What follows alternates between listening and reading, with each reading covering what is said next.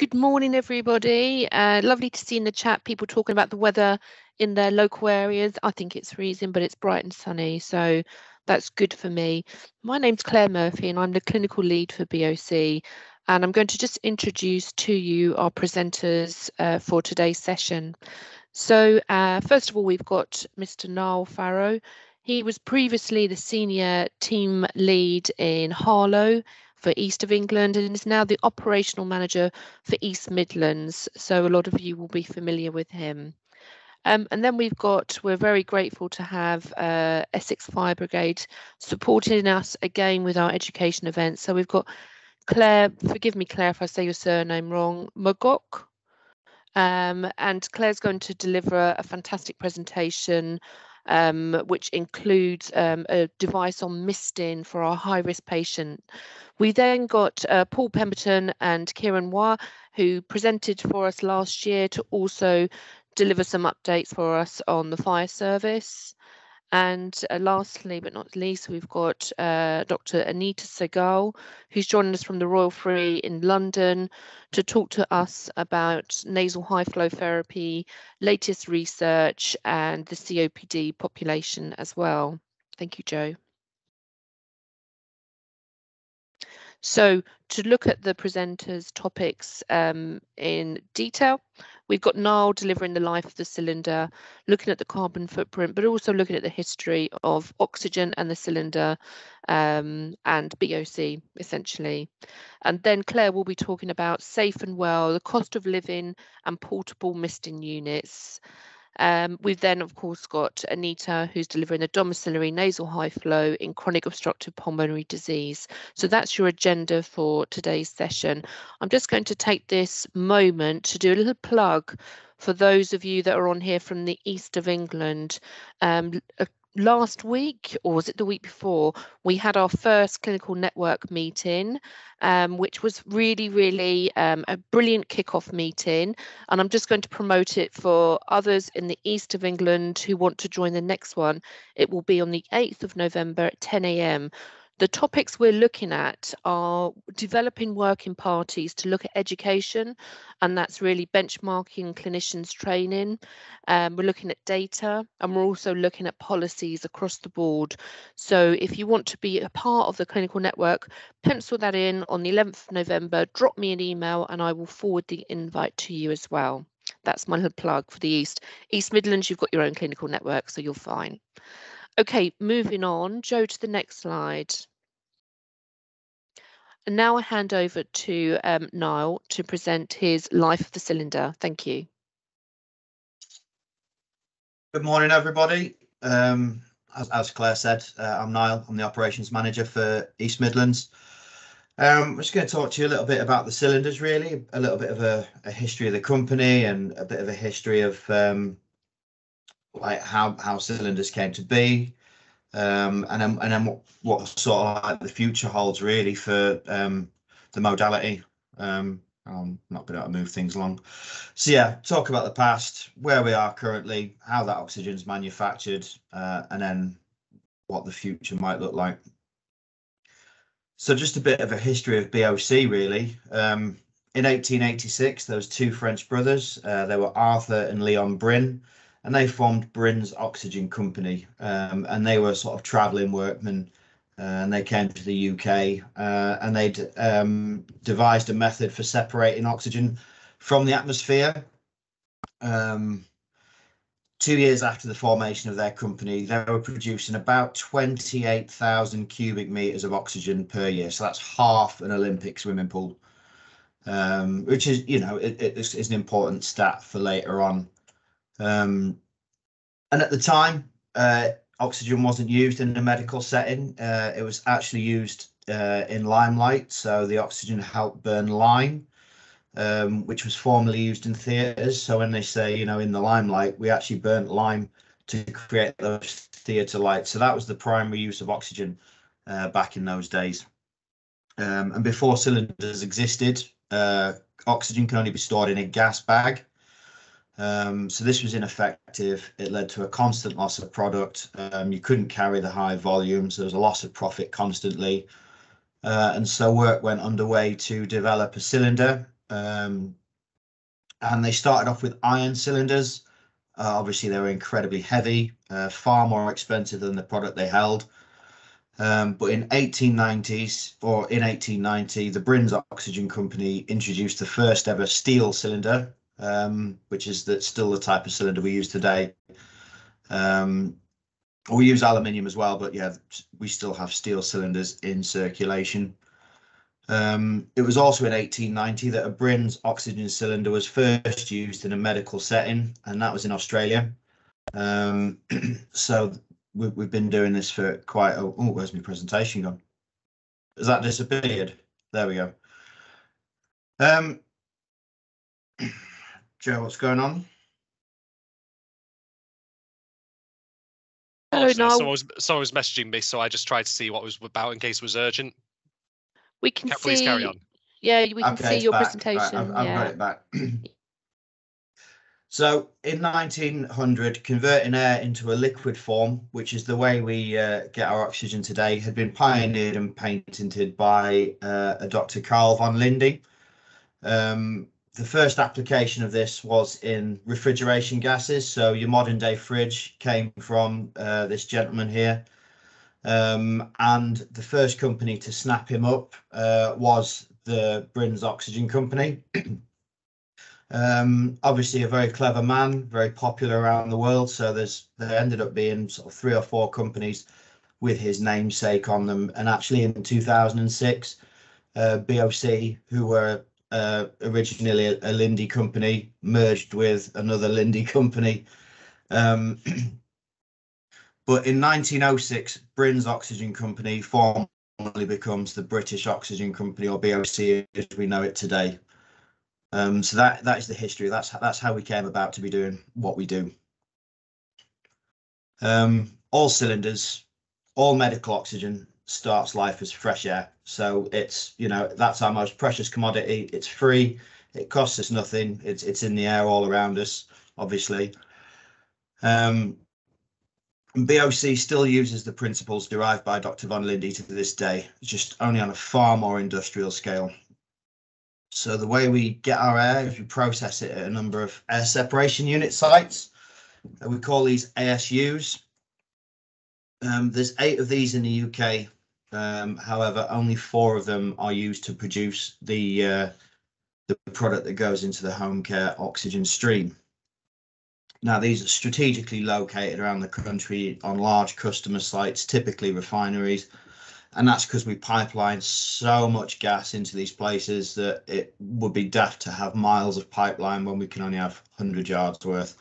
So we're quite symbiotic with with our customer sites, which makes maintaining and keeping hold of contracts very crucial. So this is an overview of one of our air separation unit sites. This will process 80,000 meters cubed an hour, which is the equivalent of Claire, I think I've got the wrong presentation. Yeah. That's not. Do you need us to swap over, Niall? No, I had the bit in there about because it was something like 30 Olympic swimming pools an hour, wasn't it? But I just realised if that bit's missing, my other slides have been missing.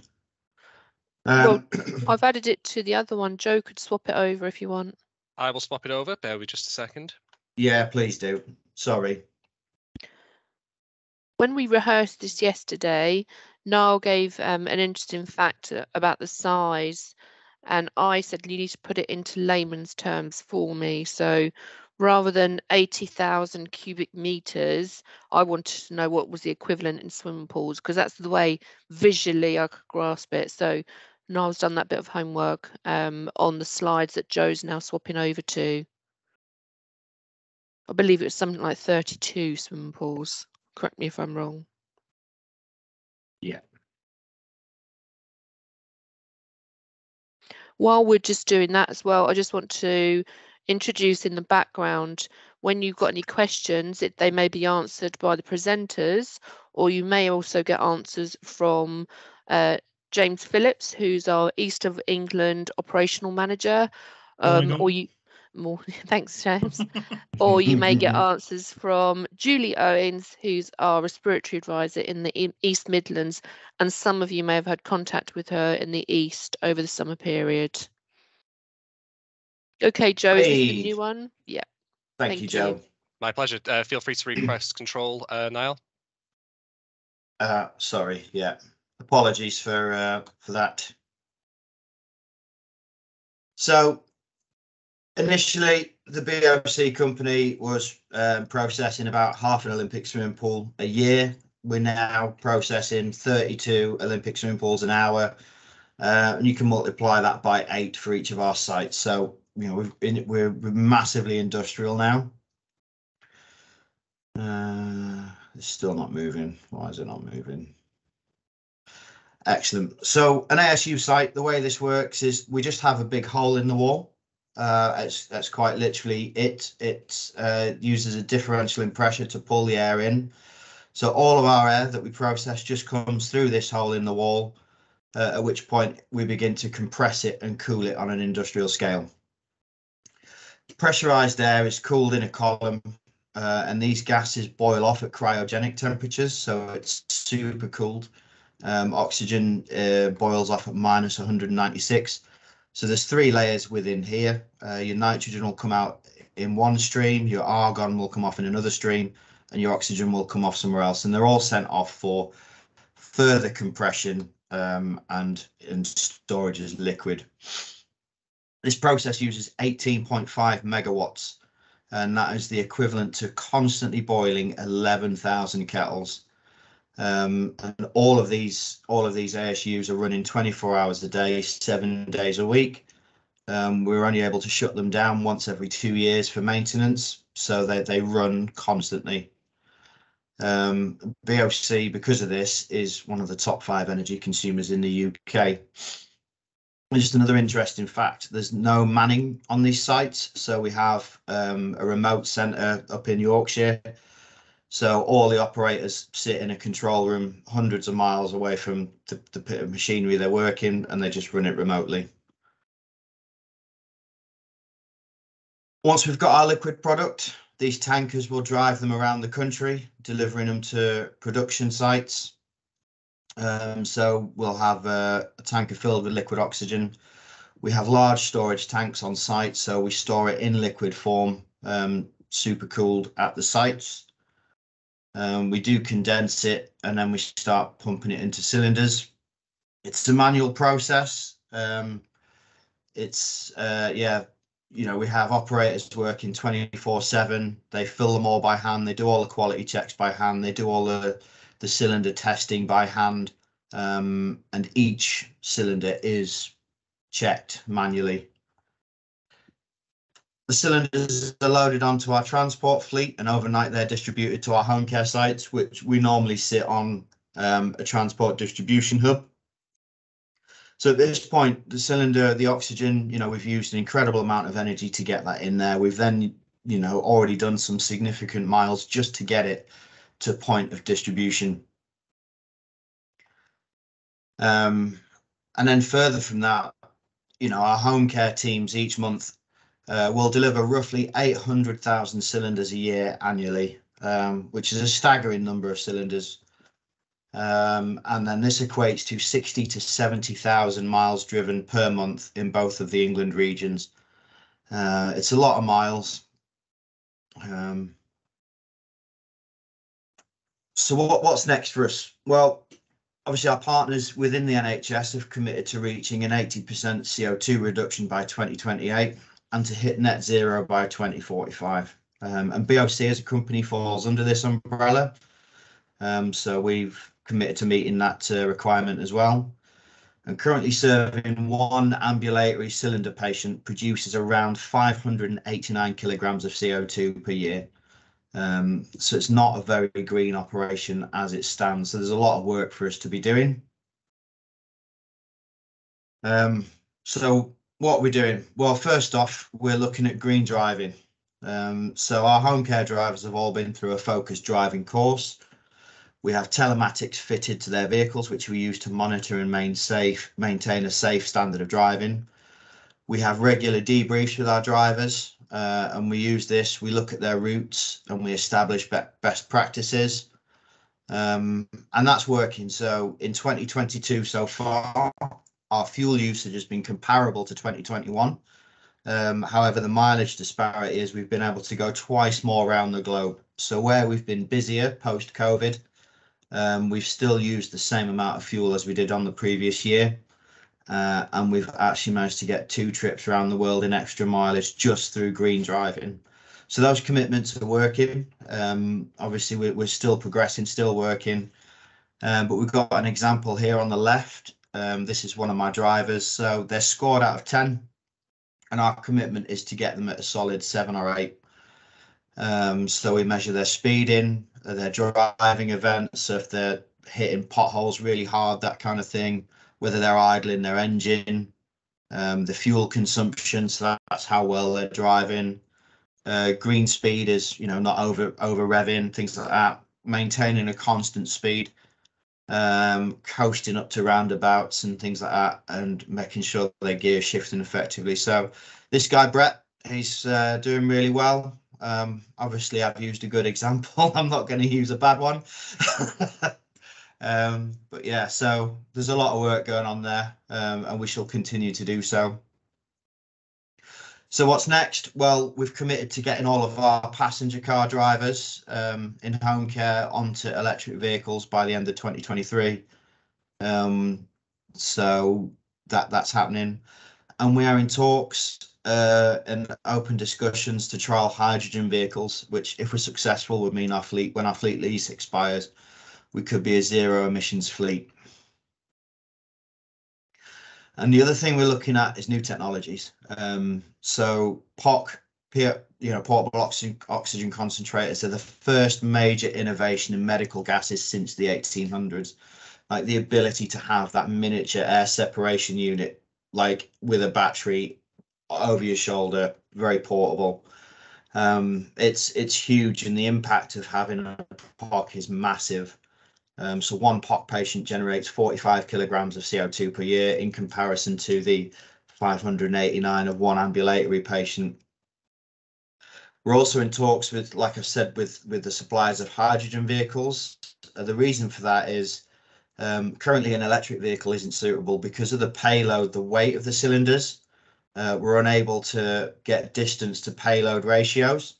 However, if we had a better uptake on the POC, then we might be able to explore electric vehicles as well. Currently, the rest of Europe has a 60% uptake on the POC, and we're sat behind that. So I believe, just for a greener future, there's better to come. And just one other thing, I've got a little prop. Sorry for reaching over.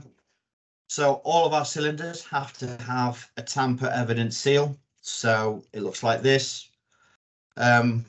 These are recycled, but it's still plastic waste. We can't guarantee what streams it goes into. And like I say, we're delivering 800,000 of these a year. So, if we're worried about our microplastics, this is just another thing that we could stop. So that's it from me. It is something I feel very passionately about. I don't know if anyone has any questions they'd like to ask or give me a grilling on, but hi.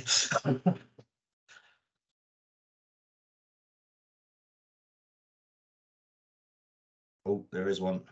It's me. Niall, just very quickly, before you get on to my questions, can you just return control back to me? I'll switch back over to the main slides. Seeing as it's you, Joe. Thank you very much.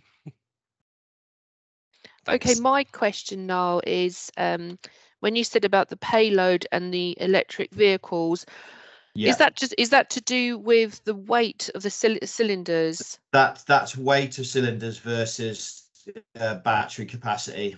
So at the moment there isn't really the hydrogen fueling infrastructure available. So even if we were successful in trialing a vehicle, it's the infrastructure is not there nationally for us to 100% go ahead. But like I say, we are taking part in trials, but the EV infrastructure is there. It's all about getting that payload on the vehicle down to be able to explore the EV option. And just one last question, also to do with the driver risk sort of profiling and the scoring. What would be a bad one, or would the driving course that they have to do really pick up on poor drivers? A bad one. I mean, if we looked back at Brett, so there was Brett had a yellow where he could have been coached, but it was still a good score. Anything below 7 for me is bad. But if I was starting to see someone with a score of 8, but they were mostly speeding, I'd probably pull them up for unsafe driving. So it's all about just rounding off, really. I'd say 7 or 8 but above is good, and anything below 7 would be bad for me. And there's a speed limit they have to do, because when I was out with technicians, I was late for a school run, but he couldn't go any faster because it was a lower speed than what the speed limit was. That's correct, isn't it? So the vans are limited to 50 mile an hour in certain road regions, even when the speed limit's 60. So right, I've hogged the questions. There must be some questions out there, whether it's POC, cylinders, I can see some coming up in the chat. If appropriate, how much do these units? Hang on, I'm not sure which is the first one. Where are we up to? How does one of the questions work? We'll start there. Sorry, I was just going to say, one of the questions is, should we be moving over? If appropriate, should we be moving towards portable concentrators rather than cylinders? That's one of the questions. Absolutely, if we can. Obviously, there's the question of patient suitability and the assessment of that patient. So similarly to a conserver, if they can't trigger the POC, then we shouldn't be putting them in. So that assessment should be done to make sure it's safe for the patient to use. It is worth noting that, these technologies are constantly growing. So we're looking at a new range of POCs to put into the community. And some of those are even more sensitive, so they'll be easier for patients to trigger. So, this technology is new, it's innovative, it is growing, and manufacturers are listening to what the patient requirements are. So it is a constantly evolving beast. One of the questions is, how does the POC work? Katie wants to know how does the POC so the way it works is it's literally, we have 2 chambers in there, and they have a mineral in there that's an absorbent mineral called zeolite. And zeolites, they can form naturally in volcanic regions, but you can also manufacture a zeolite. It's mainly aluminium and silicon with some other bits and pieces in the compound to make them absorbent to what you want them to absorb. So that mineral, the air will go through it, and it will hold on to it'll separate the different gases within the air. It'll compress the oxygen and feed that through. So it'll hold it in a pressurized chamber, so it's always able to deliver the prescription with a reserve of oxygen. Once one tank has sort of used itself, it'll move on to the other chamber. It'll then refresh the tank, the chamber on the left, so it's constantly switching back and forth, the same way that one of your large general normal concentrators would work, only in a smaller form. They are battery powered. Those batteries are rechargeable. Sorry, go on. I'm fucking an idiot. Sorry? Who is that talking in the background? Yeah, Gavin Barker. Can everyone just mute theirs unless they're talking, please? Sorry, carry on, Niall. So that was it. Yeah, that's how that works. That's then delivered on a pulse. So there's the patient wears the nasal cannula, and that will, as the patient breathes in, that will trigger a pulse dose of the oxygen. Next one, how much they weigh? I think they're around 2.5 kilos at the minute, but we're looking at sort of seeing it as these devices develop and grow, lighter, better devices coming in. There's the POC when on rechargeable batteries? Yes. Oh, 2.4. Thanks, Julie. So I'm just scrolling through the chat now. Previously, there was a shortage of POC. Is this now resolved? It is, yes. So this is down to this global capacitor shortage. We have struggled with supply. It's no secret we have struggled to get them in. We currently do have a healthy stock of POC. If everybody off this call went and ordered 10, 15, 20 of them, we probably wouldn't anymore. So please don't need it. But yeah, there is currently a good supply of POC in the population. So if that was something you wanted to start looking to move towards, we could support that. Patient says the cylinders aren't always full. Is this likely? As unlikely, I think we do have a failure rate of something like 0.06%, if I recall, Claire. It's an incredibly low failure rate for the volume of cylinders we run through. Because we can't use lubricants within the valves. Sometimes what happens, especially in colder weather, is we'll get a valve stick at some point and a cylinder will leak a bit. That does happen, but it's a very low failure rate. It is something we can't lubricate the valve. Yeah, no, you're spot on, and it's something we monitor as well. So if the failure rate was high, we wouldn't be happy with the product and would be feeding back to the provider. But as Niall said, we're currently trialing new portable concentrators, and I'm due to get patient feedback. Some of these portable concentrators are promoting greater sensitivity. So for those patients who couldn't get on with them, it might be worth trialing the new products once they're out there for you. I know that Julie answered a question of shortages. We work all the time to make sure there's enough amongst the regions, amongst the depots. If there's any problems, just let Julie and myself know, and we will try and smooth it over. Whether we get a device from another area, we will sort it out from you as well. Last in time, there's a question there, Niall, on how long it lasts. It does depend on the setting. It depends on the setting and the patient, I think, because depending how often a patient breathes and triggers. So that's something that would be down on a patient by patient basis. Basically, A, the setting, but B, how often they're breathing and triggering.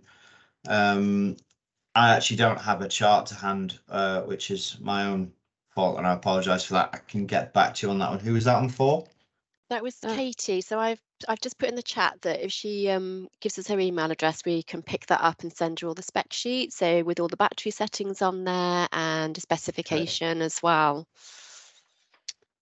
Now, in terms of cost comparison, Charlotte, in the long run, it's actually cheaper for the NHS service.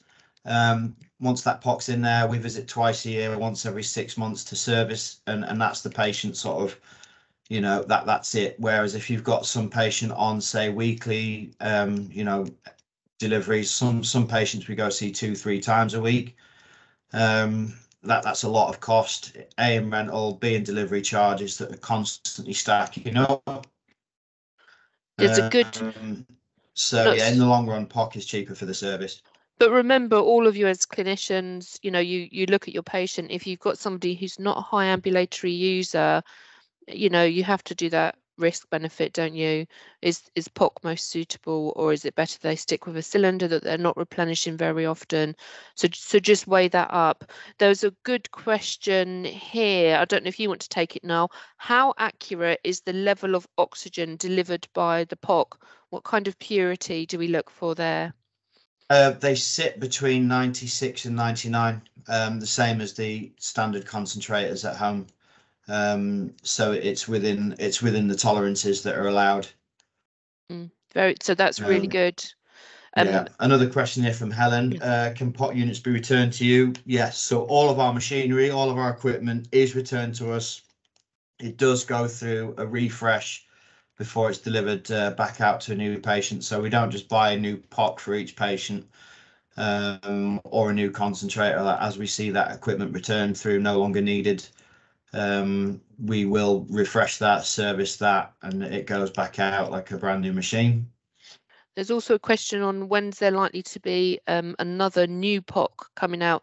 I'm not aware of them, but we do keep an eye, and our colleagues in Europe are normally ahead of the game, so they start looking at any new devices out there and making sure they're fit for purpose. So watch this space. I'm sure that the companies will be, they're constantly being challenged to deliver something smaller and lighter. That brings me on to another question that's gone now, to do with trolleys and the POC. I've never seen a trolley for a portable concentrator. Niall, Julie, have you? No. No. Have you seen one? Sorry, whoever asked that question, have you actually seen a trolley for them? We don't get asked for a trolley often, but it always stands out to me when we are asked. So I haven't seen one, and we don't have any trolleys to be able to provide for the portable concentrator. Generally, they're light because they're so much lighter than cylinders, and it comes in a carry bag. You can carry it over your shoulder. That seems to be sufficient for our patients. I can see that Ruth has mentioned that he had them with Air Liquide. What you got to remember though is that the old POCs were heavier and bigger. The POCs now are lighter and smaller, and therefore a bag is more effective and much easier for patients to use and to be wheeling a trolley around. Yeah, thanks, Julie. Linny's also got her hand up. Linny, do you want to ask a question? Hi, thanks. Yeah, I see somebody mention it was the old G2 that was larger that had a trolley, but we do still encounter issues, even though they are lighter and they do have a shoulder strap, for our frailer patients and IPFs who get more breathless with the weight of them. So what I do sometimes when it's appropriate is order them a Delta frame. So the 3-wheel trolley with a pocket in the base. And that can be really effective, and it supports their mobility and their stability, and it also means that they can use the imaging, and they can be really effective. That's a good point, Lily, and I think Maria Jardim has also put that in the chat as well, just about the frame. Julie Tyler has said about a rucksack. I think the only thing with the rucksacks is to make sure that it doesn't cover the ventilation ports. Is that right, Niall? Yeah. Just gonna sorry, carry on, Claire. I just don't want to get too ahead of the go on. No, it's fine. I was just I don't believe the company issue any rucksacks, so it would be something for us to look into. If people were reporting it as an issue enough, we would then look into it. But that's the main thing. If a patient wants to purchase a rucksack, is making sure that those ventilation ports aren't occluded at all, because of course that's how the air is going in, and it goes through the sift beds and the oxygen back to the patients. The other thing I just wanted to say as well is there still are some patients buying their own portable concentrators, and I don't know, I think they're about £2,000 to £3,000. They really need to be discouraged from that, and just going through you guys as specialists to make sure they're assessed, and then it's requested from us. The reason for that is what's basic things like maintenance of them, checking the oxygen purity, replacing if it's broken down. I still talk about years ago a patient in the East who had bought their own POC. Technician was round to service the standard concentrator, the big one. He kindly serviced his bought POC concentrator and found it was delivering air to the patient, so it was pointless. So I'd just like to bring that up when you've got patients buying their own. Lynn's got a hand up as well now. I know you want to move on. Oh no, so there's questions in the chat as well, and the chat's sort of evolving, so I'm just going to run through the chat if that's okay, just to make sure I don't miss anybody. So Kelly Turner, are there plans to look at the green energy at the SUs? Yes, so it's all renewable energy at the minute, and obviously, I mean, these plants cost millions and millions and millions to build, but the newer ones are the same, or are going to be the same as a concentrator, basically. So we'll have massive industrial plants running off of this zeolite technology. So yeah, it's it's what we're doing is the right thing. But yes, where we're up to now. The Julie Tyler, further forward feedback with the alternative POC that was in Mansfield that was trialled. There was an issue with that POC in the way that was calibrated and set up. We brought that back to branch. So that was a learning event for us. We brought that back to branch. We reset the calibration of the POC, and it was been run for a couple of days now, absolutely fine. So it was on soak test. So that actual unit is fine and okay. So what I'll do is, I know you were part of that, I'll have a little separate debrief with you if you want on that one. I know that had alarmed up a few times for you. 2.4 cylinder, I think Jim's already put in there that the cylinder's 3.5 kg. Is that right, Jim? Yes, that's correct. Yeah, for a CD and a Brilliant. DD. And I think it's 1.75 for a ZA. Yeah. So can we get anyone who wants new spec sheets? Absolutely, we can get those out. Like I say, at the moment there's no continuous flow POCs, but that is, again, that's something that's on our radar of things to be looking for, and we are meeting with suppliers. Can POCs deliver a low flow? No, at the moment. Is that right, Claire? I think we're sat on settings that are. Yeah, unfortunately, it's pulse dose, isn't it? So lowest setting is 1. Yeah. Claire, Julie, this would be a question for you. Can they be used with children? Interesting. With pediatrics, I always like them to be assessed separately. So I have had a consultant at Addenbrooke's who brought, I think it was a 3-year-old into clinic and observed her work of breathing and whether she could then trigger the POC.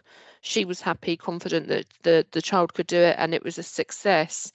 But I, as an adult trained nurse, would always want it to come from a physician. So, yeah, consultant level, just because I wouldn't be confident to be able to assess that work of breathing on a child.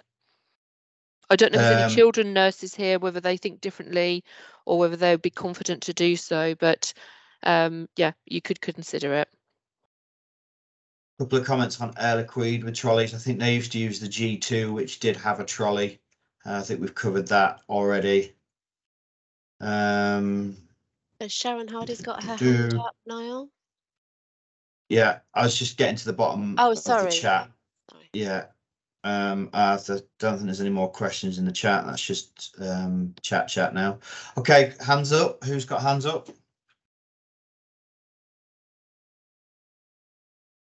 Sharon, Hi, do you want to ask Sharon a question? Hardy. Sharon Hardy. Hello. Hi, it was me that asked the question about the trolleys. Okay. So the issue that I've always found mostly is that patients complain about the weight, and therefore they have the standard trolley in a standard cylinder in a trolley as an alternative. I have had some patients that have purchased trolleys themselves. They've just gone ahead and done that to put their portable in, so they've been able to access. So that's why I was asking, why don't we supply a trolley? I'll be honest, I actually haven't seen an Inogen trolley for the new concentrators. I have made a note that it's going to be on my list of things to start looking into. It'll probably be on a patient by patient basis. We wouldn't want to be making that as a standard for every POC delivery.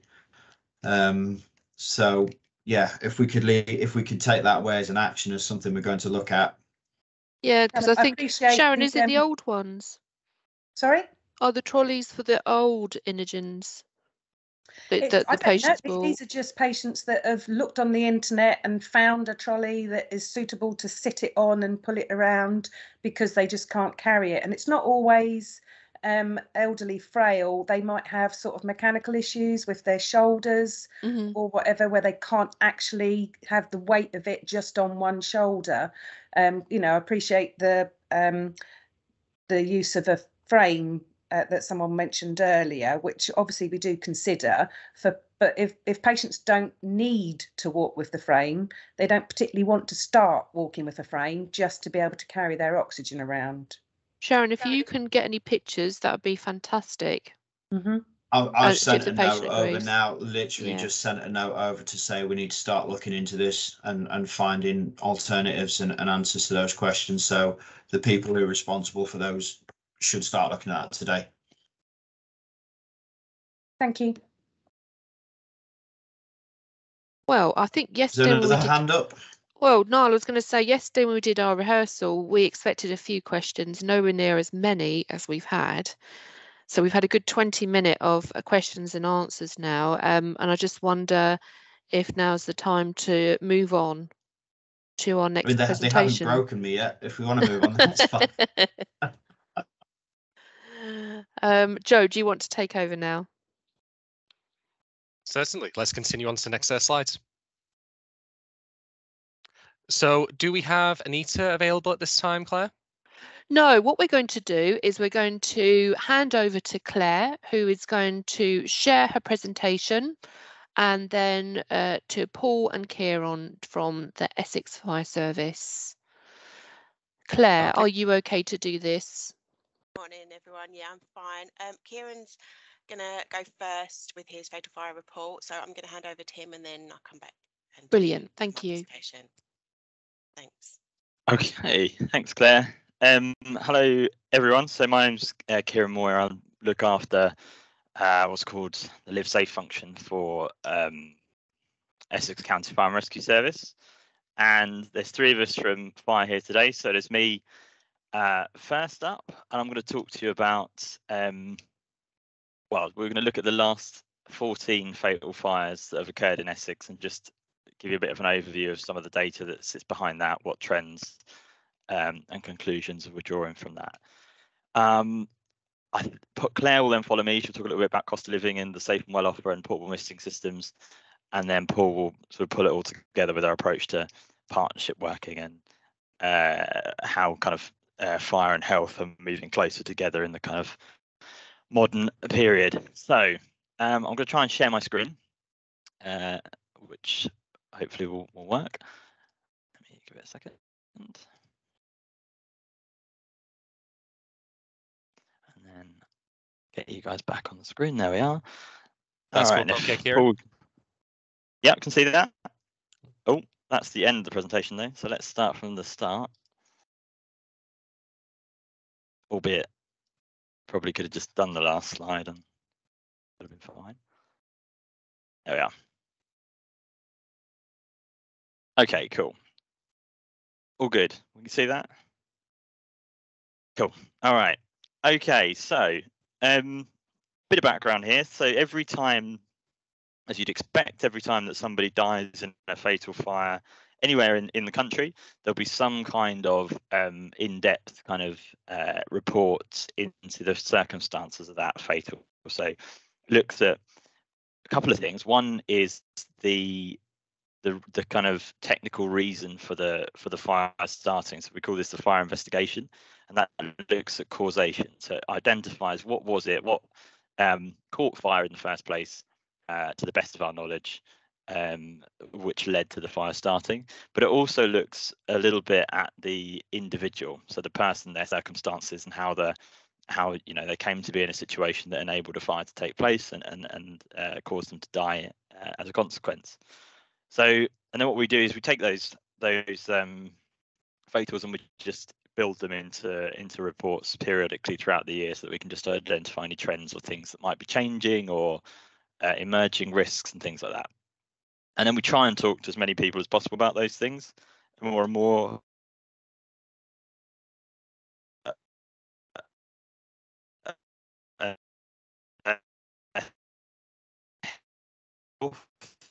Because Kieran, you're actually breaking up. We can't hear you very well. Often Kieran, can you hear us? Because we can't actually hear you. Can you hear me now? Yeah, you're breaking up. Yeah, okay. Let me have a quick. If I can. Worst case scenario, I will relocate. Okay, we can hear you now.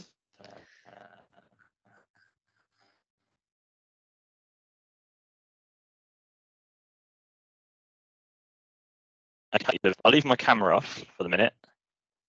But does that sound a bit better? Less robotic. Yeah, it's good. Less robotic. Excellent. I've been described as worse. But thank you. Okay. So let's look first of all at locations then. And if I do break up, if it gets to the point where it's a real problem, let me know and we'll jump to somebody else while I relocate. Okay, this is, if you don't know Essex, this is Essex, big county. Fatal fires in, so you can see a little bit of a sweep down the coast there. There's a number of things that might sit behind that. Some of this links into what Claire will be talking about a little bit later on, and perhaps what other people are seeing in terms of their experience of where the public are at the moment and kind of the socioeconomic situation.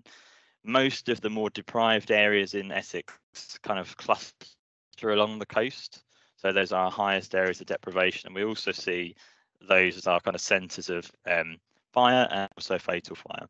But we also had a few sort of rural up in the north of Essex.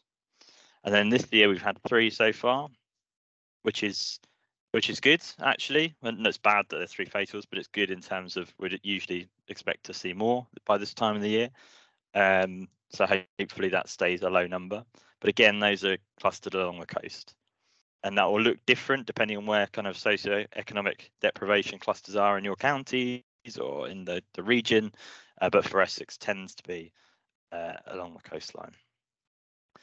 In terms of causes, so one of this diagram on the sort of up the top left of the screen shows you causes by fire investigation. So not asking candles, smoking, cooking, indoor fire. You know, generally we firefighters who are investigating fires find it difficult sometimes to attribute cause, but all the kind of core key suspects are up there, I guess you could say. Smoking making a bit of a comeback actually. We saw a few years when that dipped down in terms of causation, but returning to top spot. And then just to give you a sense, there's a whole range of other things that are identified as part of a investigation.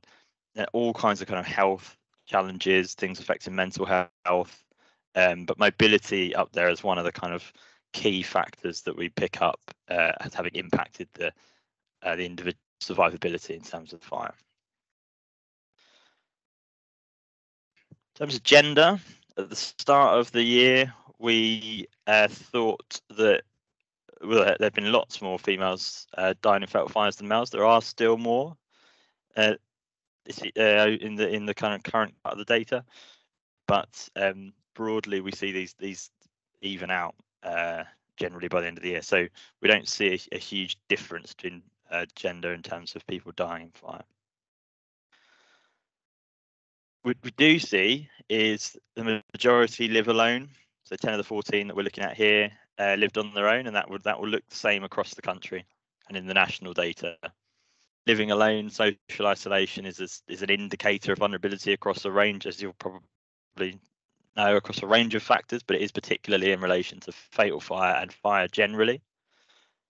So living alone and that kind of absence of a support system does kind of really contribute to likelihood of ignition or likelihood of having a fire.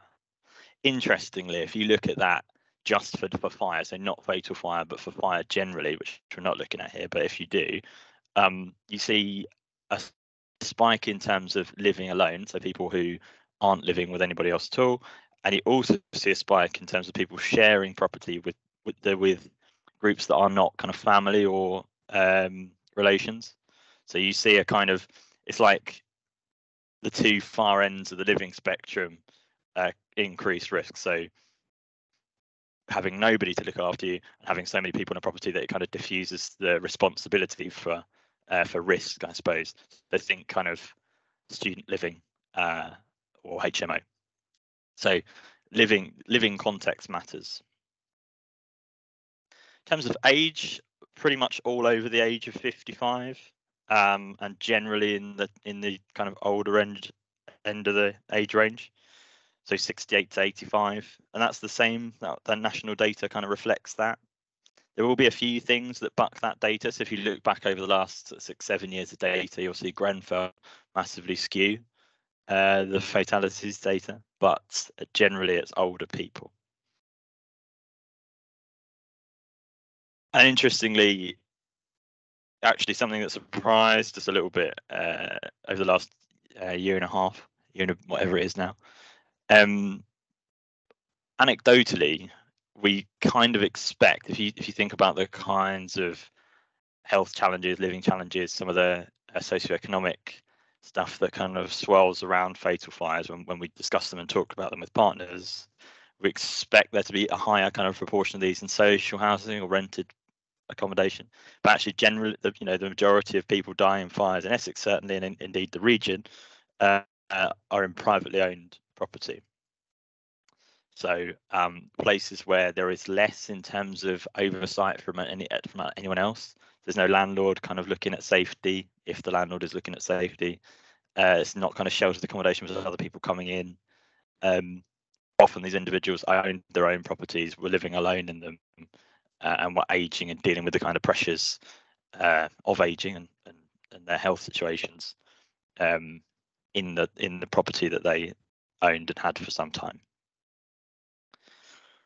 And only 3 of the people who died were receiving formal care, so there was formal care packages around them. And again, this is something that anecdotally we would probably not have expected. We thought that lots of the people, because of the kinds of challenges they were dealing with in terms of their health and well-being, would have some kind of care package in place, and that wasn't the case. And actually, historically, fire and rescue services have tried really hard to engage with carers and sort of seeing them as the way into preventing fatal fires. And it may be that that's an effective strategy. We think it probably is in terms of preventing fire generally. But for fatals, that we might need to think about that a little more deeply. 5 of the 14 were hoarders. Hoarding remains a key risk to fire generally for a couple of reasons. One is it creates what we call fire loading, so that the more stuff in a property, the more stuff there is to burn, the fiercer the fire, the quicker it moves, that kind of a concept. It also obviously obstructs escape and creates a really challenging kind of escape situation. And perhaps this is certainly for Essex, but if we know there's a hoarding at a property because a partner has informed us, and partners can let us know that, that's, we're interested in that kind of information, we'll record that on our mobilising system and automatically send a 3rd fire appliance.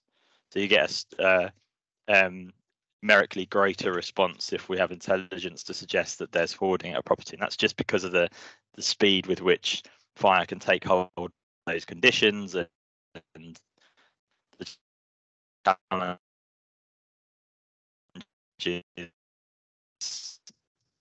involved in tackling them. Cases, so it'll get a fast response in terms of having someone make contact with the resident if they're open to it, and try and look at ways we can reduce the risk. We're experiencing challenges with mental health and well-being, and that's everything from depression, anxiety, to a few patients with schizophrenia, bipolar. 71% of the fatalities were experiencing some kind of challenge with their physical health and well-being, and another 71 is the number here for some reason, but experiencing challenges with their home environment. And by challenges with their home environment, we mean things like, we had one property where the individual had been through a significant mental health episode and had essentially vandalised the property and damaged the electrical infrastructure. Another property, a tree had fallen through it and never been dealt with. So there's a whole range of reasons that a property might be, the challenge experience with it may increase the likelihood of ignition. The key thing here really is that 71% of those individuals who died were living with impacts in more than one of those key risk areas. So those 3 areas are what we call key risk areas: mental health and well-being, physical health and well-being, and home environment. The majority of those people that died, this is the same for serious fires and will be the same across the region, were living complex lives, right? They were experiencing challenge in their mental health and well-being and their physical health and well-being, or the home environment and the mental health and well-being. So complicated living situations. And what we try and do with that information is we look at that and say, okay, do we think this person was living at the time of death? And this is really subjective. It's not particularly scientific, but based on our kind of experience as an organisation, do we think they were living with a lower than normal and reasonable likelihood of escape, or with a higher than normal and reasonable likelihood of ignition? And we then try and sort of judge that based on the information that we have after the fatal. And the reality is that 11 of the 14 were living with both a higher likelihood of ignition and a lower likelihood of escape. And that's the kind of key for fatal fire. That's the key thing to understand. If you've just got a lower likelihood of escape, but a really high likelihood of ignition, a high likelihood of escape and a high likelihood of ignition, in all likelihood, you'll get out in the event of a fire. Smoke alarms go off, you'll be able to vacate the property most of the time. It's when the two things hit at the same time that somebody has a really high likelihood of ignition and a really low likelihood of escape, that actually that becomes either a really serious fire in which rescue is required, or it's a fatal fire or a serious injury fire.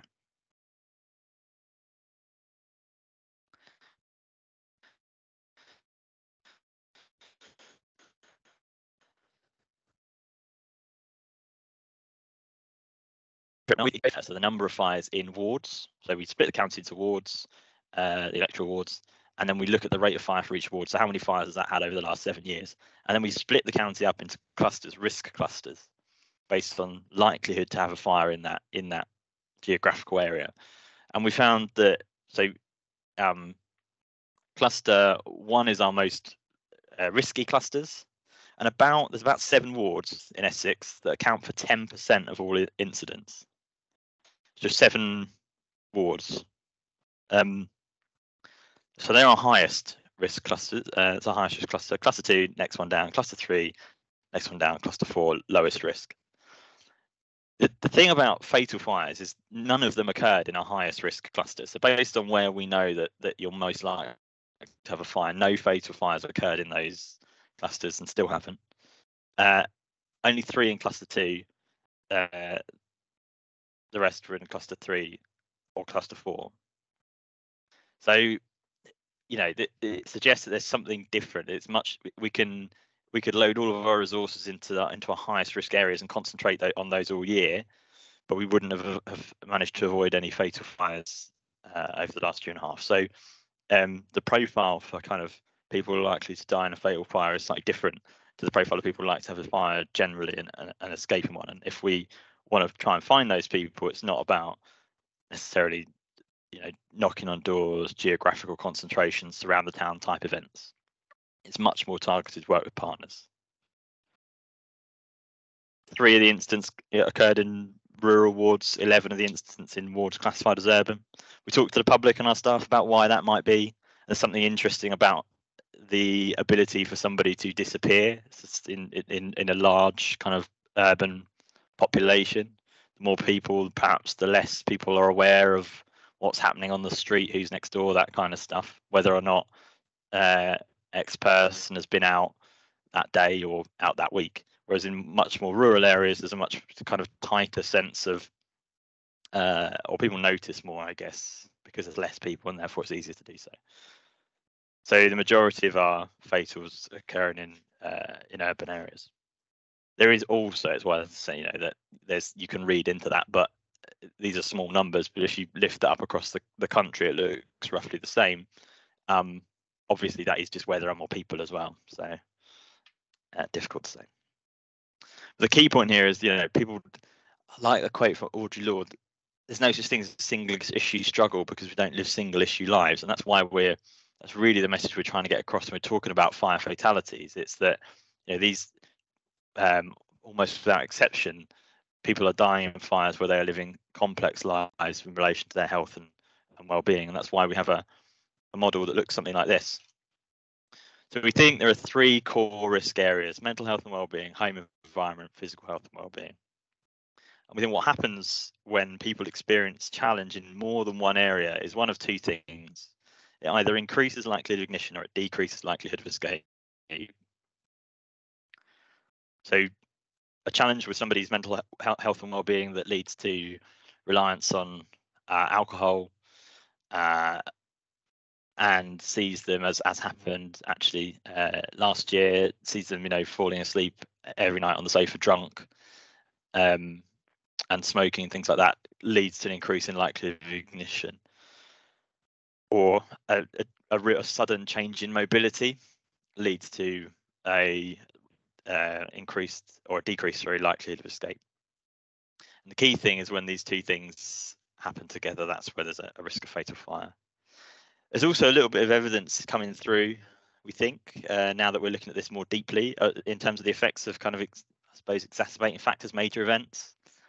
So about 7 of the incidents that we've covered in this this kind of timeline, this presentation, the individuals had experienced something pretty major in terms of their life that had significantly impacted the way they lived with their mental health. So two of the individuals who died last year were living with kind of they had learning disability, and they'd lived with their parents for all of their life and their adult life. They'd reached about sort of their 50s to 60s, and the parent had died the previous year and left them for the first time ever living alone, which had led to a sudden sort of decrease in kind of mental health and challenge trying to figure out how do we navigate the world without that kind of solid support structure that's always been in place. So those two are almost identical, both male, both about the same age, both living in the same kind of context, both lost final kind of parent carer the year before. Grief generally is a recurring factor in terms of what it does to couples who live together for years and years and years and years and are aging, but also leaving hospital after a serious incident or fall is another one that has a massive impact on, as you probably know, on people's kind of mental health and vulnerability at home. And sometimes that will do the same thing. But quite a nice example, I guess, not a nice example, but an example this year of an elderly lady who had always had a really high likelihood of ignition. She was a smoked like a trooper, drunk an awful lot, didn't lead the healthiest lifestyle. Then it was discharged from hospital with a mobility challenge. She was unable to kind of move around unaided, and so all of a sudden had a low likelihood of escape. Now, previous near misses always managed to get out. On this occasion, temporarily, a low likelihood of escape, high likelihood of ignition, didn't escape. So we try and use the model on the screen to just look at where are the opportunities to do something about that and kind of get involved and stop the kind of, I suppose, causes realizing and becoming kind of the ignition. And we do that by talking to frontline health partners. We talk to carers. We try and do safe and well visits that Claire will talk about. But most of all, we just try and lift people's awareness of some of the things that we want to be looking out for when we're talking to members of the public. And those are likelihood of ignition. What is there that could increase the likelihood of a fire starting, and what can we do about that? And likelihood of escape. How do we try and increase that as far as possible? And it goes without saying, and I wouldn't be earning my money if I wasn't saying, the single best thing we can do sometimes for the likelihood of escape is smoke alarms, smoke alarms, smoke alarms. So just in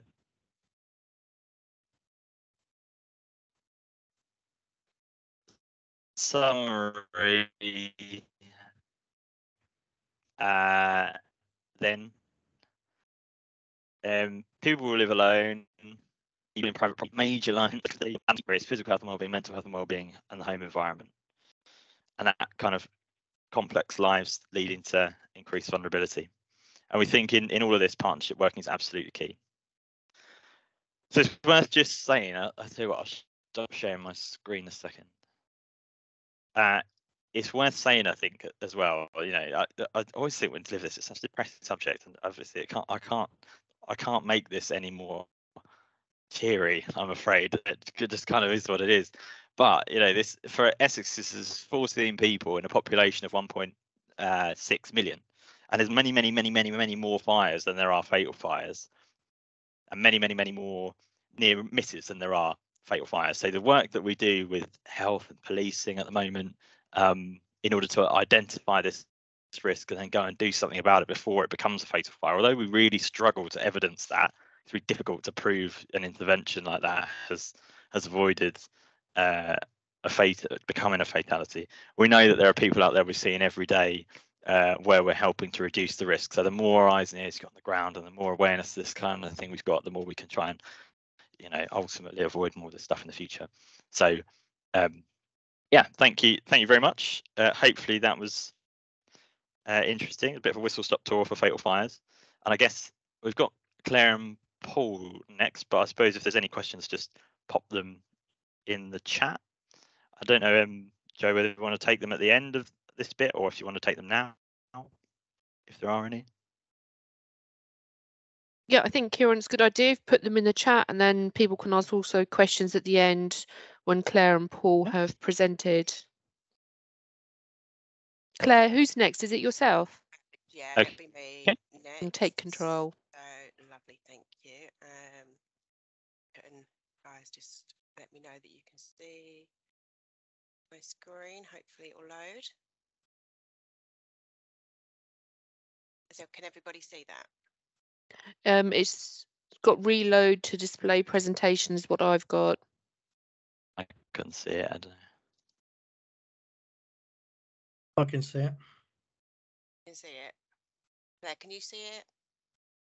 No, but if everyone else can, that's fine. And also, Claire, can you just speak up a teeny bit? Yeah, of course. Is that better? Yes. Perfect. Okay. Lovely. Okay, morning everybody. My name is Claire. I am just carrying on from Kieran's presentation. I am the Safe and Well lead for Essex County Fire and Rescue Service, and I manage a team of Safe and Well officers who work across Essex visiting those more vulnerable members of the community, offering ways to live more safely whilst remaining as independent as possible in their own homes. Today, I will be sharing information about our Safe and Well service, the impact that the rise in the cost of living will have on our community, and our new portable misting units. Claire, sorry, there are just some other people who can't see it. Okay, let me try again. I'll stop sharing and I'll... Thank you. I'll retry.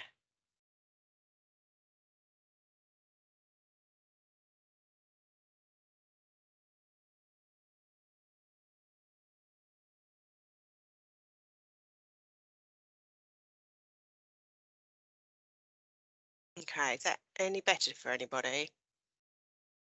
It's not for me, but people, can you put in the chat if you can't see it?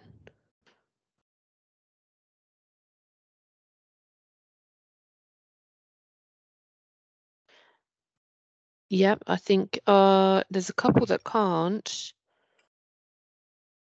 Joe, have you any ideas why half can and half can't? Are you currently doing this through web-based Teams by any chance, Claire? I don't know what that means. Right. Instead, then, what we'll do, can you very quickly email a copy of the presentation to my address, which I will pop into chat now. Would you like me to share my screen? I have a copy of that, and perhaps my platform will support Claire, and then Claire can just prompt me on the slide change. Yeah, that would work as well. Give that a try. Try with Paul. One moment. Thanks, Paul.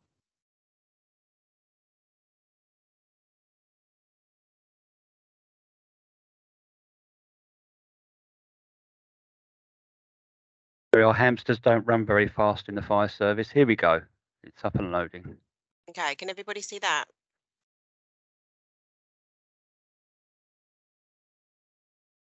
Yeah, anyone not see it? Oh.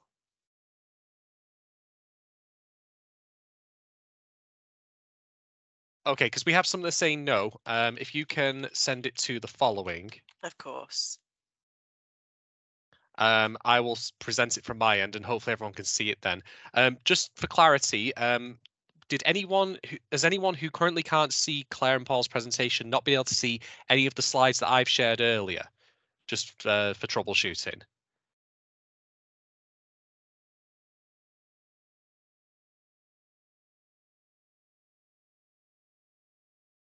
No, I think everyone could see before. Yeah. Okay. So that means if I screen it from my end and I'll just move the slides on as appropriate, Claire. That's fine, yeah. Then yeah, Paul, it would probably be a good idea if you sent yours over as well, just as a precaution. Okay. Bear with me one moment.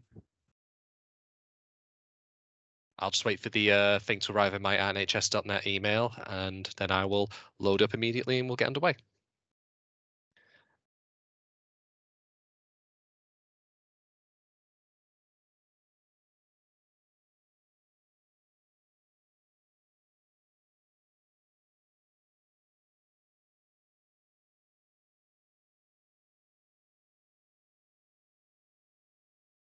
Okay, have you got that, Joe? Just waiting for it to arrive in my inbox.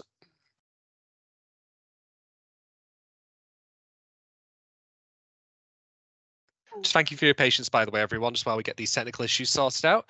We'll have them ironed out for the future as well. Just wait for that to arrive and I will get shared.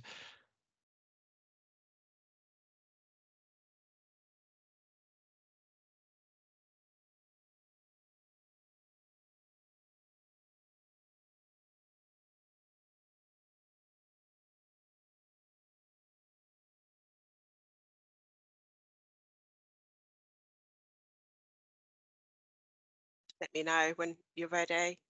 Just waiting for it to come in. While we're waiting, did anyone have any questions for Kieran?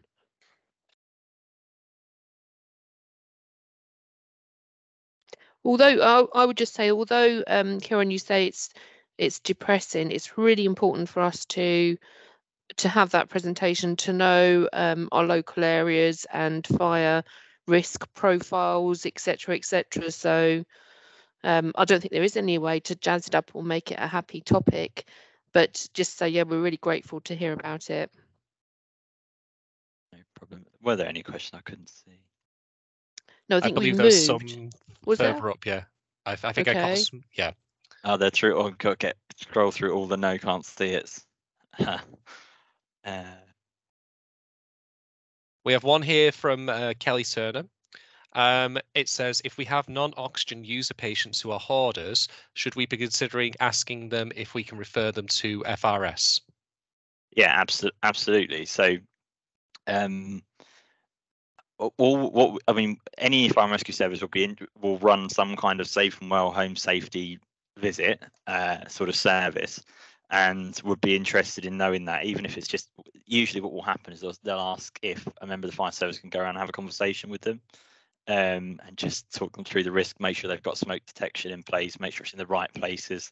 Sometimes we'll put more smoke detection in a hoarder's property, just so that we can make sure that all the rooms are covered where there's an increased risk. Because sometimes what happens is, the weight of hoarded items puts pressure on wiring, infrastructure, and things like that. So the service will be roughly the same. It's a conversation, it's a home fire safety check or a visit to the individual. But yeah, certainly if you're coming across that kind of thing, really interested in, if you can ask them whether they'd be open to a conversation with us, then Fire and Rescue Service would be more than happy to come around and have that.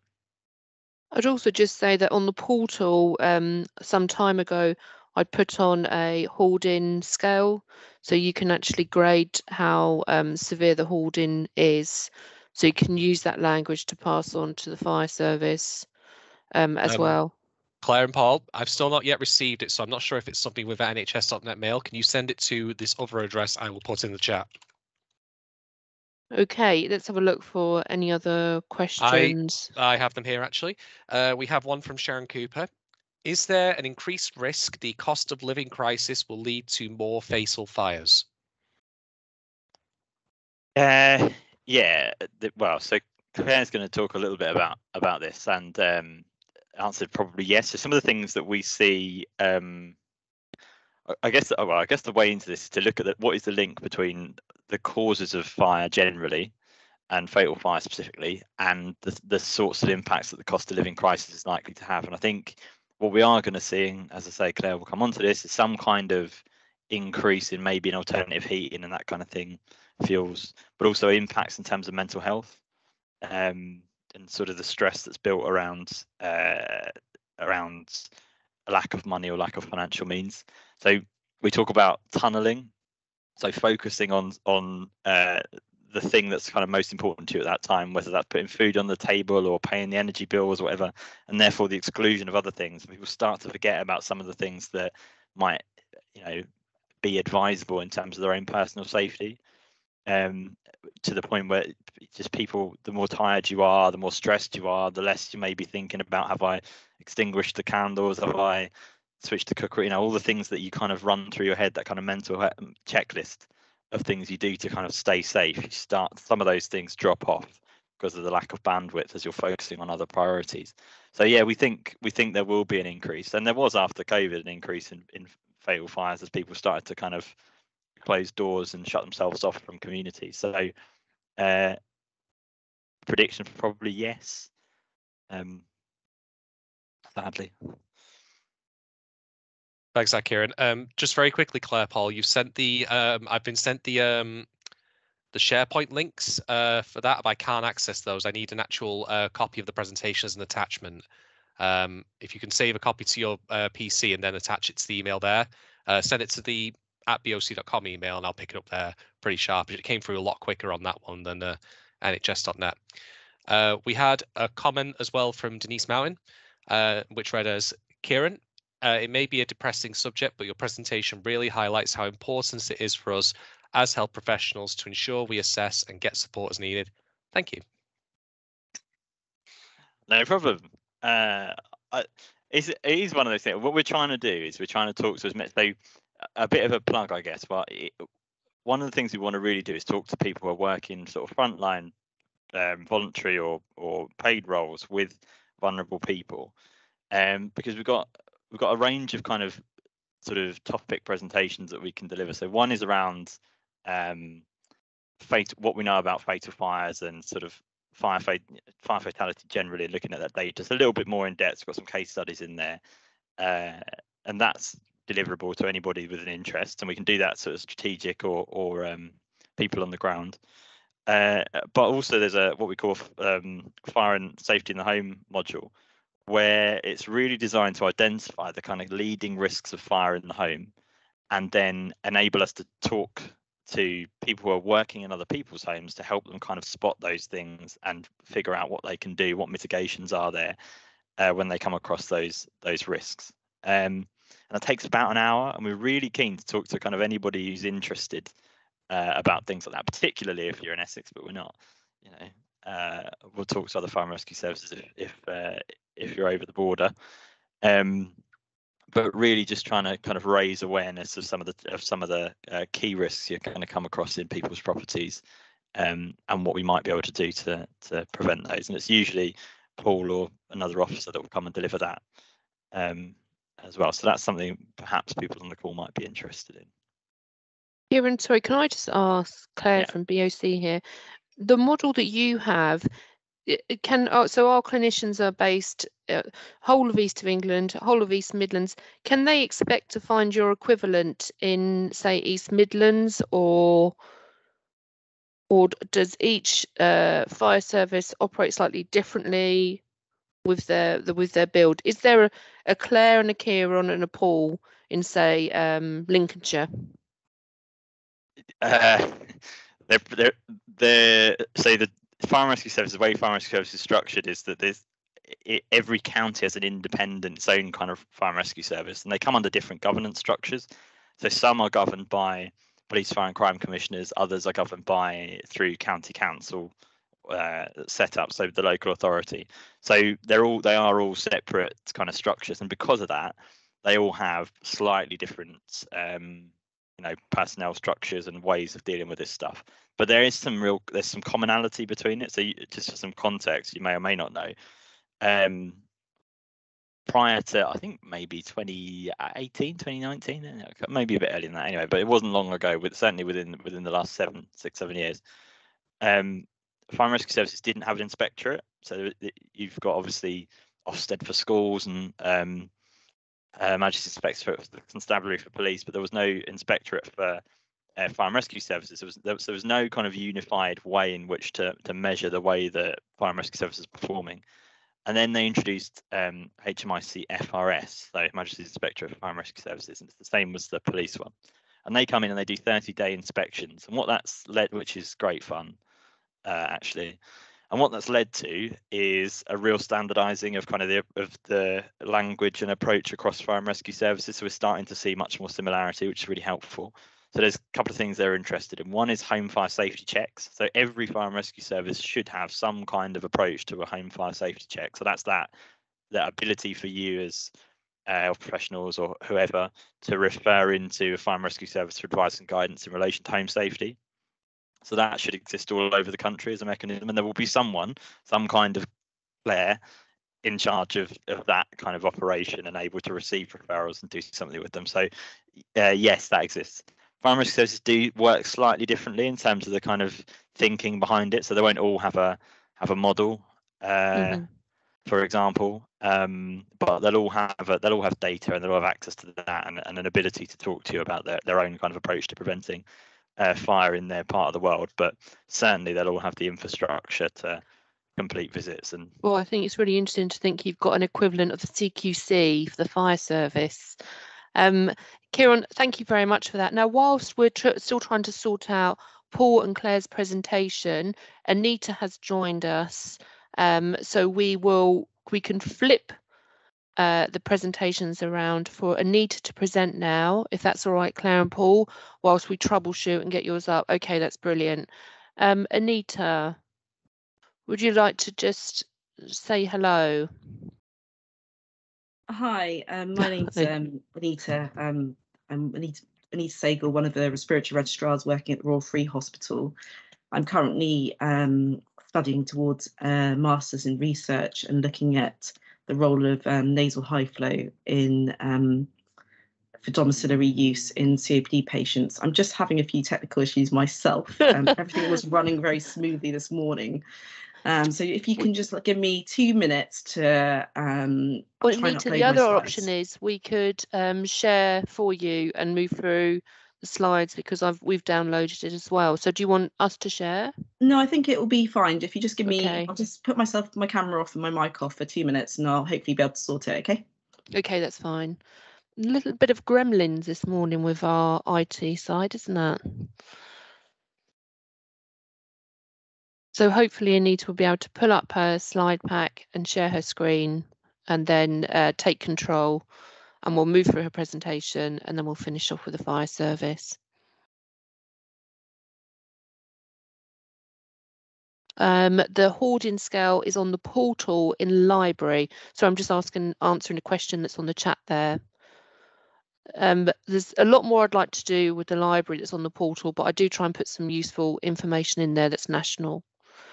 Okay, Anita, I'm going to put my mic off and it's over to you. We can see I can see your slide there.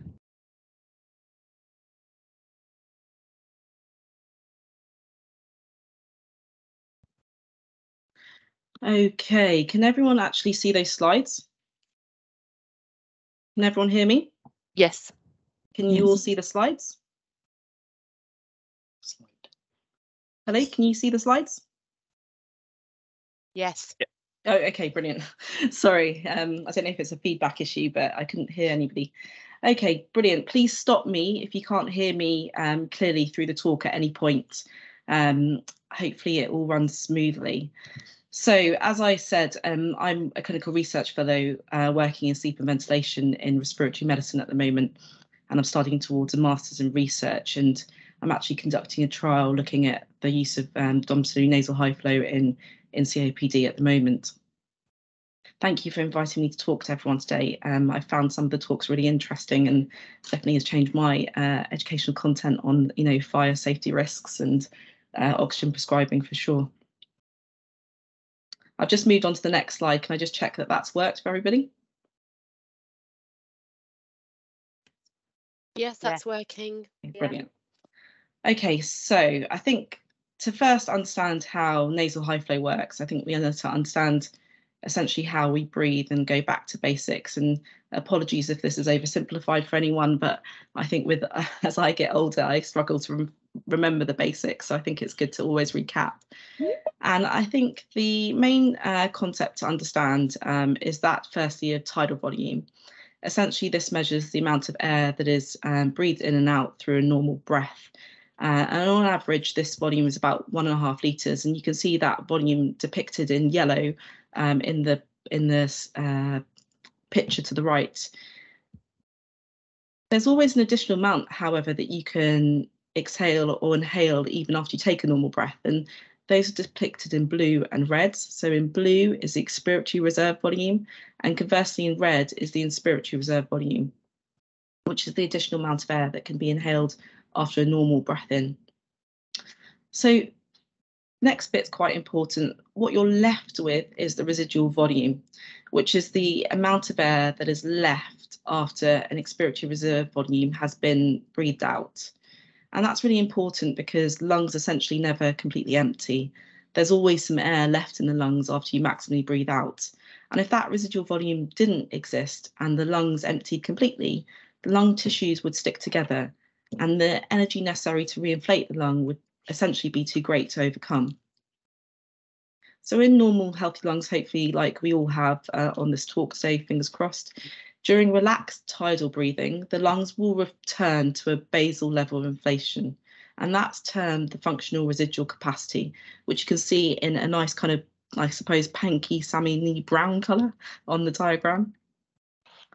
During exercise, you have to increase the tidal volume and also your respiratory rate to match the increased ventilatory requirements of the lungs, so to meet that improved gas exchange that's needed, because the respiratory muscles need sufficient oxygen to work properly.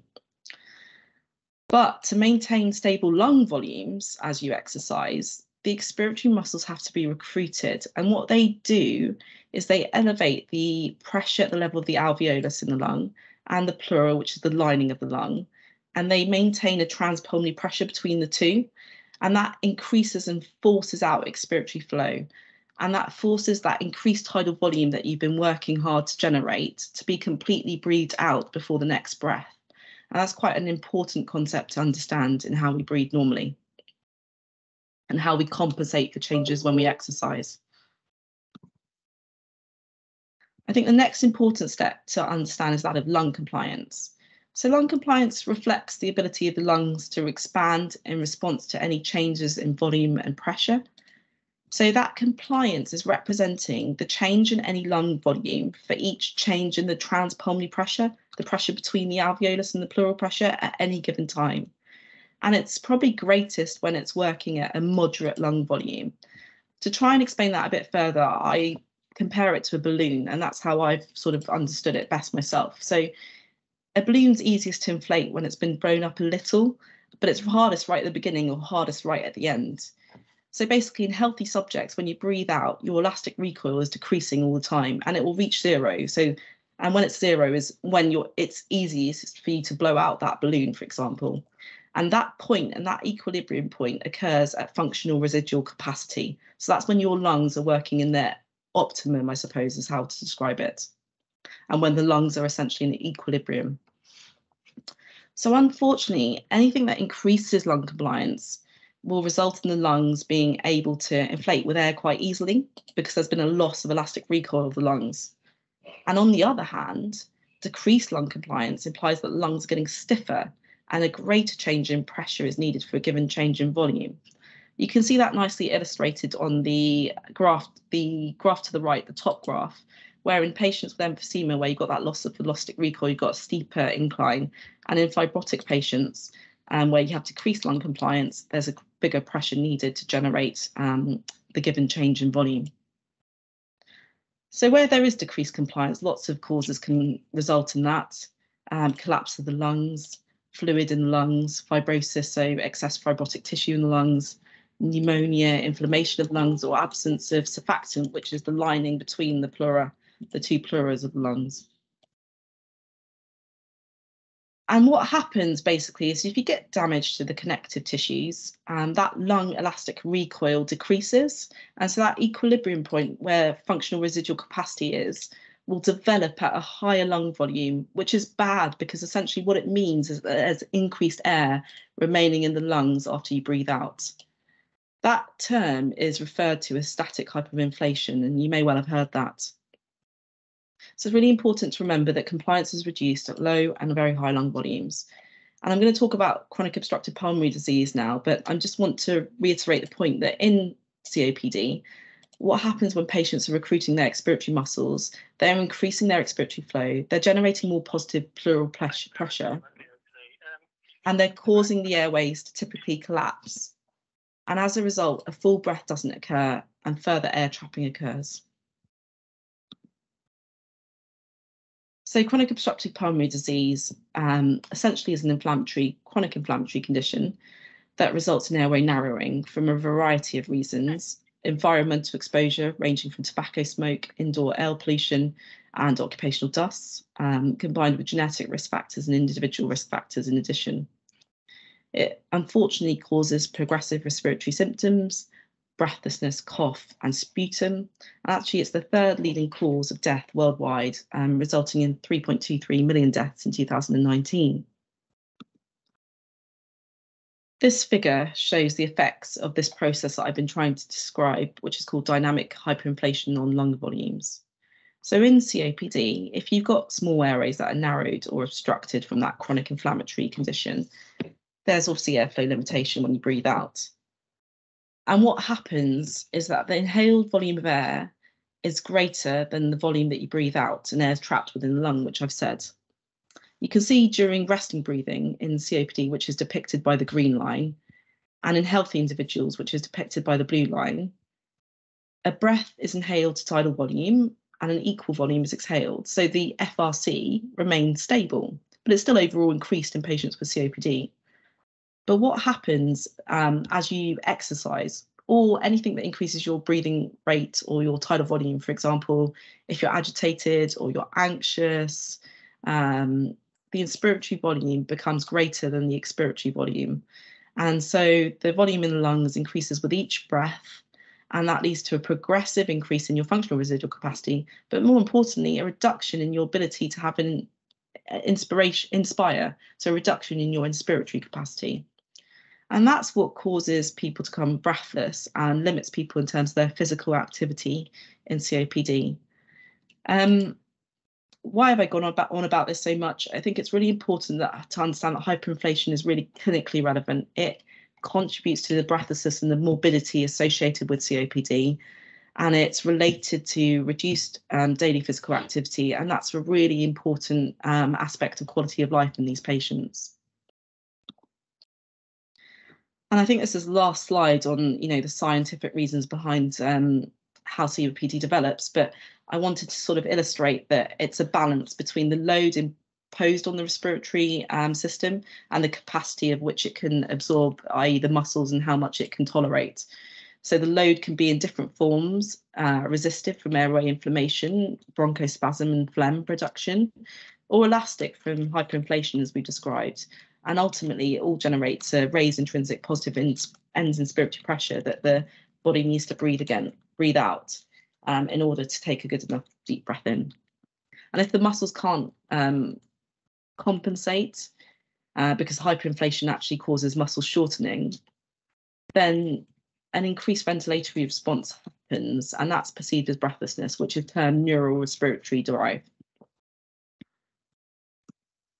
So now moving on to nasal high flow.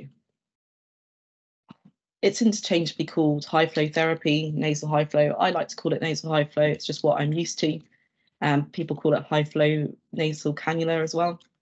But high flow therapy was first patented by Transpirator Technologies in 1988, so long ago, and was developed actually for both humans and racehorses. And then it was commercially produced. What we're probably more familiar with is closed systems like non-invasive ventilation, intubation and ventilation, CPAP therapy, but high flow therapy is not a closed circuit between the device and the patient, and you would expect gas leak from the mouth. It's a non-invasive respiratory therapy because it's delivered in the via nasal cannula interface, and it can deliver inspired oxygen separately to flow itself. And you can independently deliver flow rates up to 60 litres per minute, and we'll come on to why that's beneficial later. At the moment, it's most commonly delivered in the critical care setting, but I would say that its ease of setup actually means that it can be applied on the high dependency units and at home. It can commonly be delivered by the nasal cannula interface, which I've described, but that's different to conventional oxygen nasal prongs because it's softer and more pliable. And what's really important about it is that you need to select a size of the nasal prongs that maximises the nasal prongs to nares ratio, as that will impact one of the physiological properties of nasal high flow, i.e. the positive pressure that's delivered to the patient. So what are the physiological effects of humidified high flow therapy? Well, you can break them down into three, and this was nicely summarised in a review article written by Rebecca de Cruz et al. From the Guys and Thomas's team. And essentially, the three properties that we'll discuss in a bit more detail are mucociliary clearance, so improved functioning of the mucociliary that cilia that line the airways of the lung, and improve transport, which has been demonstrated in bench studies. And then clearance of any dead space ventilation. And dead space in the lungs is bad, and the reason it is that essentially those parts of the lung are not contributing to good gas exchange. And what nasal high flow does, which actually was a really hard concept for me to understand when I first sort of understood the properties of nasal high flow, is essentially it's a continuous flow that washes out any of the exhaled carbon dioxide that we're breathing. So if you're abnormally breathing and you're having a high concentration of carbon dioxide when you breathe out, it washes that out with normal air with a lower concentration of carbon dioxide, and that helps build up an oxygen reservoir and washes out your carbon dioxide and improves your dead space ventilation within your lungs. And ultimately, it leads to improved pulmonary mechanics, so reduced work of breathing, improved lung compliance, and improved gas exchange. So I'm going to talk about each of these a little bit more in detail. Please stop me if anything's not clear. So one way I think by which nasal high flow works is that it impacts on mucociliary clearance. So the cilia are hair-like projections that line the airways of the lungs, and they also contain goblet cells, which secrete phlegm, mucus, and that helps protect the lining of the bronchus and traps those microorganisms that we don't want and gets rid of them essentially by clearing them out of the lungs. The diagram on the left was conceptualized by a group in 1996, Williams et al. And what that research group showed is that they showed that optimal mucociliary transport was defined as that which clears contaminants and excess secretions from the respiratory tract. And the velocity or the speed at which it did so was dependent on several factors. But what it showed was that all of those factors were optimized under core temperature and 100% relative humidity.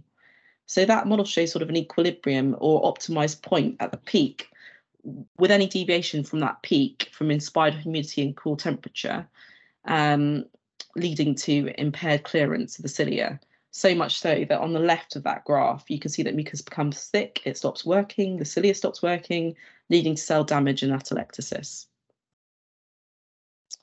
The graph on the right, which is a bit poor in terms of the actual how it's been portrayed, shows the relationship between humidification, so domiciliary humidification at home, and improved mucociliary clearance. And this study was done in bronchiectatic patients in, I think, 2008.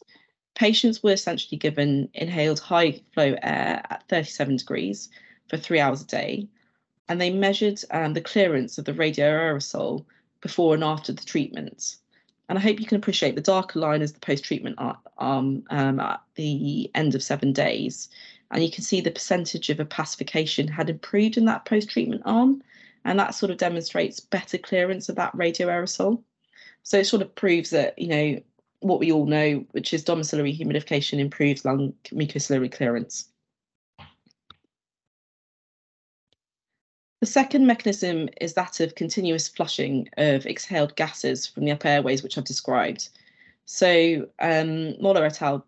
Demonstrated this in a tube model, and they performed their experimental models on this tube model and filled it with a tracer gas, and then looked at the washout and clearance characteristics caused by the delivery of high flow air at different rates.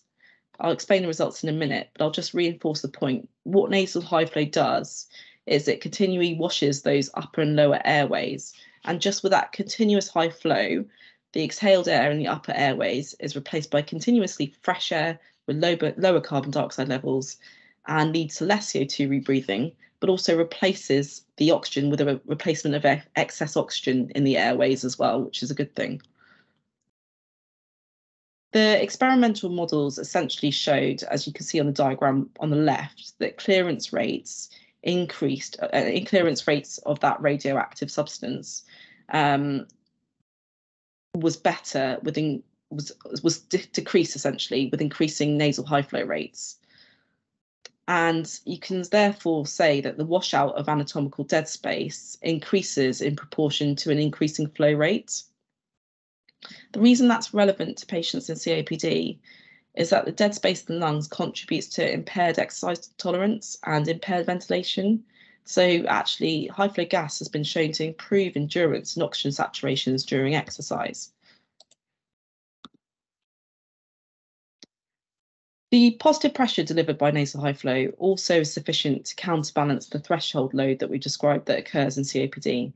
Even though it's a low pressure, typically under 3 centimetres of water with the mouth closed and 1 centimetres of water with the mouth open, when you're typically delivering at 35 litres per minute, that actually increases by 0.7 centimetres of water for every 10 litres per minute increase in the flow rate. I think more importantly, the positive airway pressure generated by nasal high flow when you breathe out mimics the patient's breathing pattern. You've probably all heard of the concept of pursed lip breathing, which is an involuntary compensatory mechanism that COPD patients adopt to relieve breathlessness. But by creating a positive pressure environment, the high flow nasal cannula not only mimics that compensatory mechanism, but it also presses through the cannula from the interior of the nasopharynx outwards.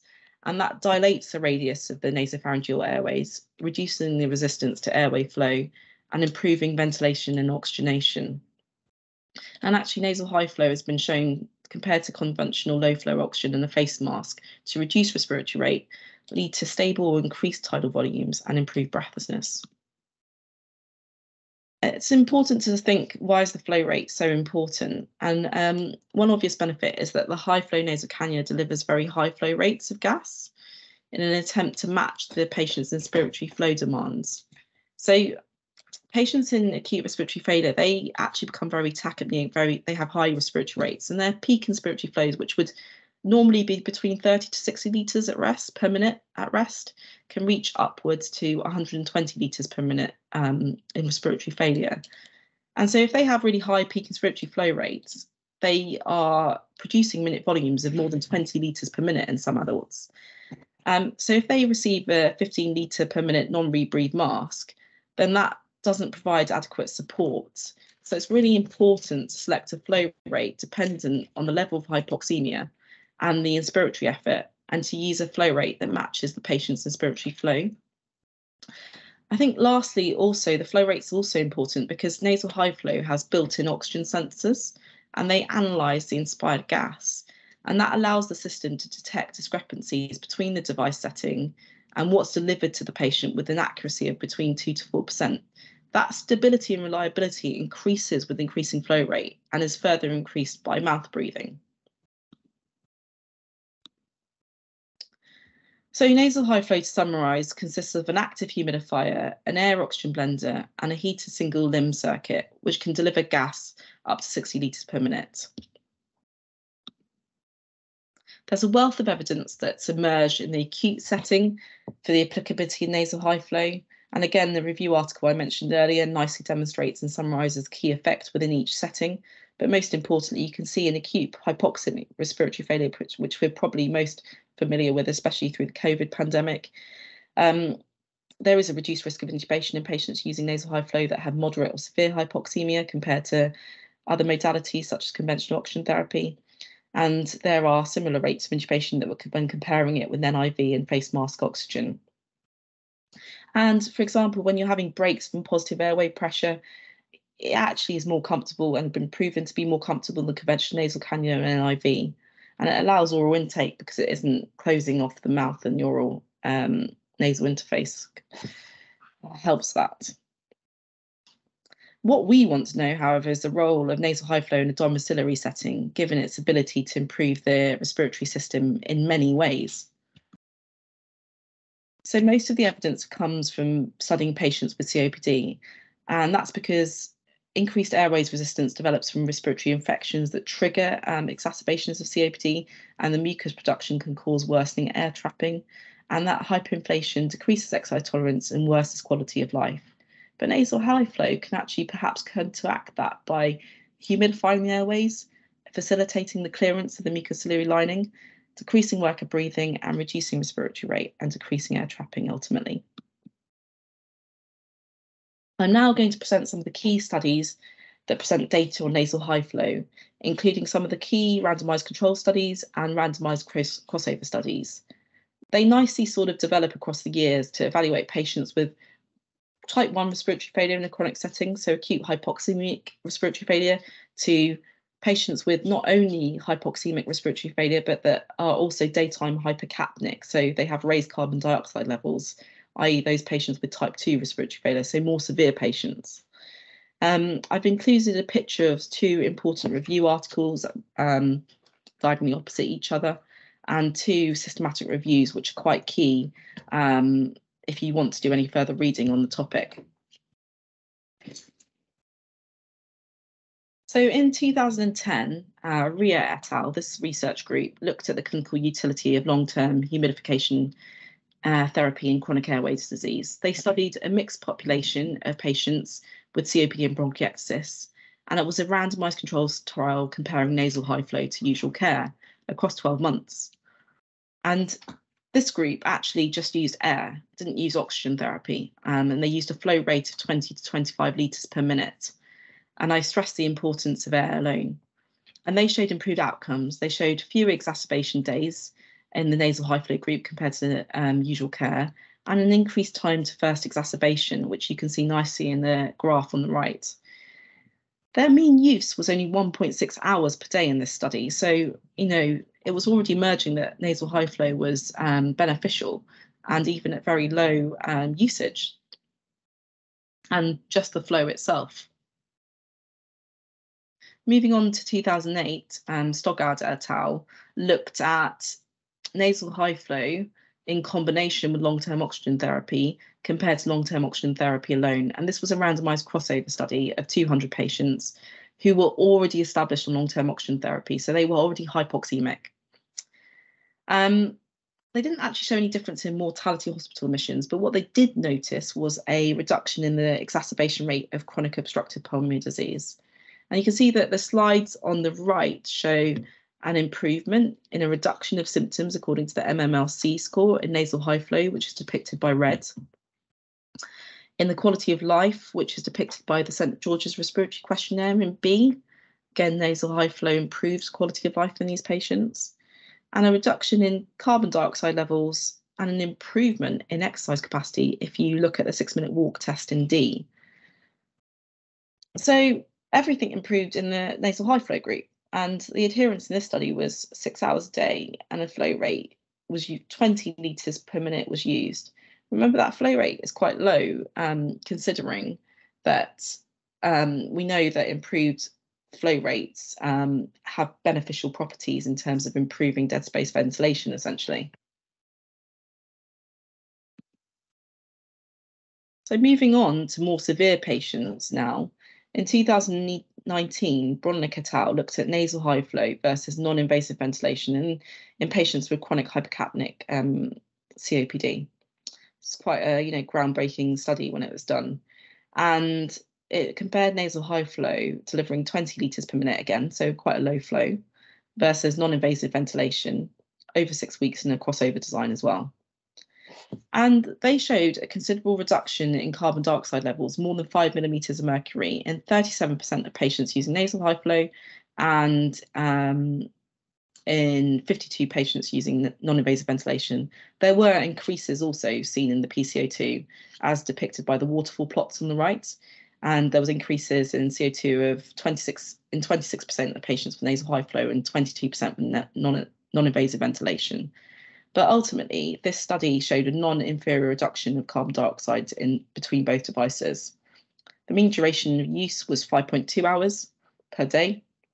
But importantly, in this study, you could argue that perhaps compliance with an IV was not optimal because they were only using it 3.9 hours overnight, and the flow rate of the nasal cannula perhaps wasn't optimized. So moving on to the latest study that was published recently in 2022 in the Blue Journal.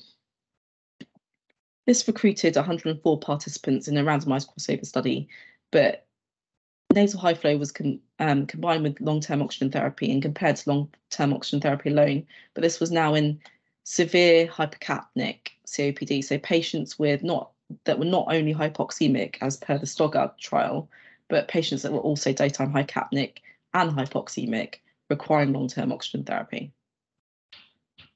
So in the graph on the right, in the upper right, you can see that high flow nasal cannula prolonged the duration without a moderate and severe exacerbation, but It also significantly reduced the rate of moderate and severe exacerbations, as is shown in the bar graph on the bottom right, which hasn't come out very clearly. So the median time to first moderate or severe exacerbation in the long-term oxygen therapy group was 25 weeks, and they didn't actually reach an exacerbation in the combined nasal high flow and long-term oxygen therapy group. The effects on health-related quality of life are modest, but they did show a signal towards improved saturations at 52 weeks as well. The last study I'm going to present is a meta-analysis.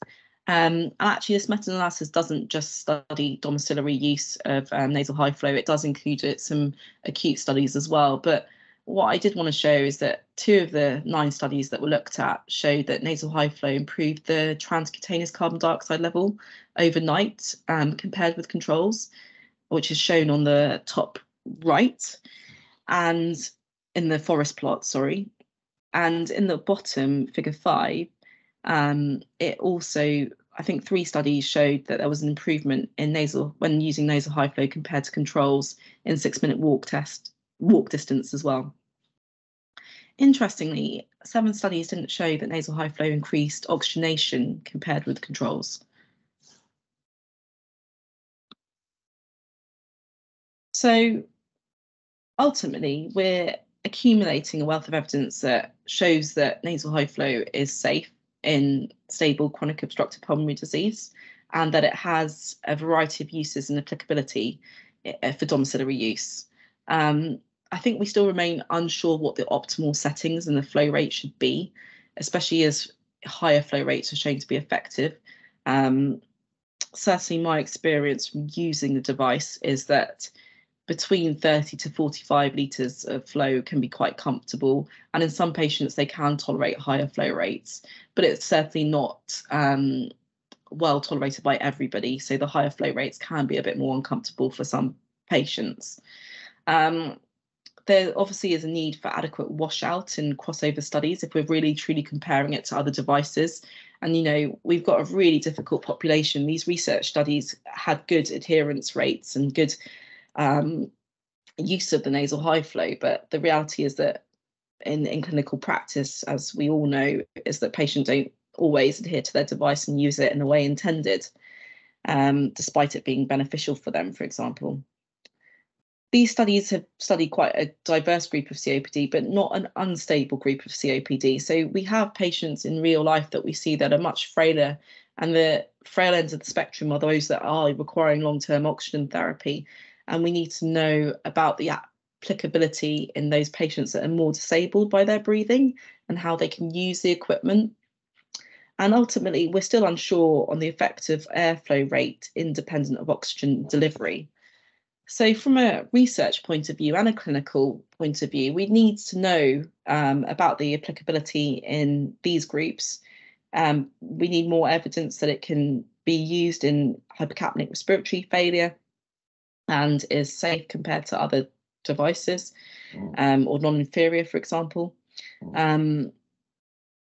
We need to know that it can be used in an exercise capacity to improve patients' ability to exercise with COPD, as that's really important for maintaining muscle strength and reducing the risk of dynamic hyperinflation. And also in more frail advanced populations, given that it helps with breathlessness quite significantly in lots of studies, we wonder whether, you know, it could have a role in frailer patients. I've reached the end of my slides, and I think I've just kept to time. So I'm happy to answer any questions that have arisen, and I'll take my camera off, so hopefully you can see me now and also hear me.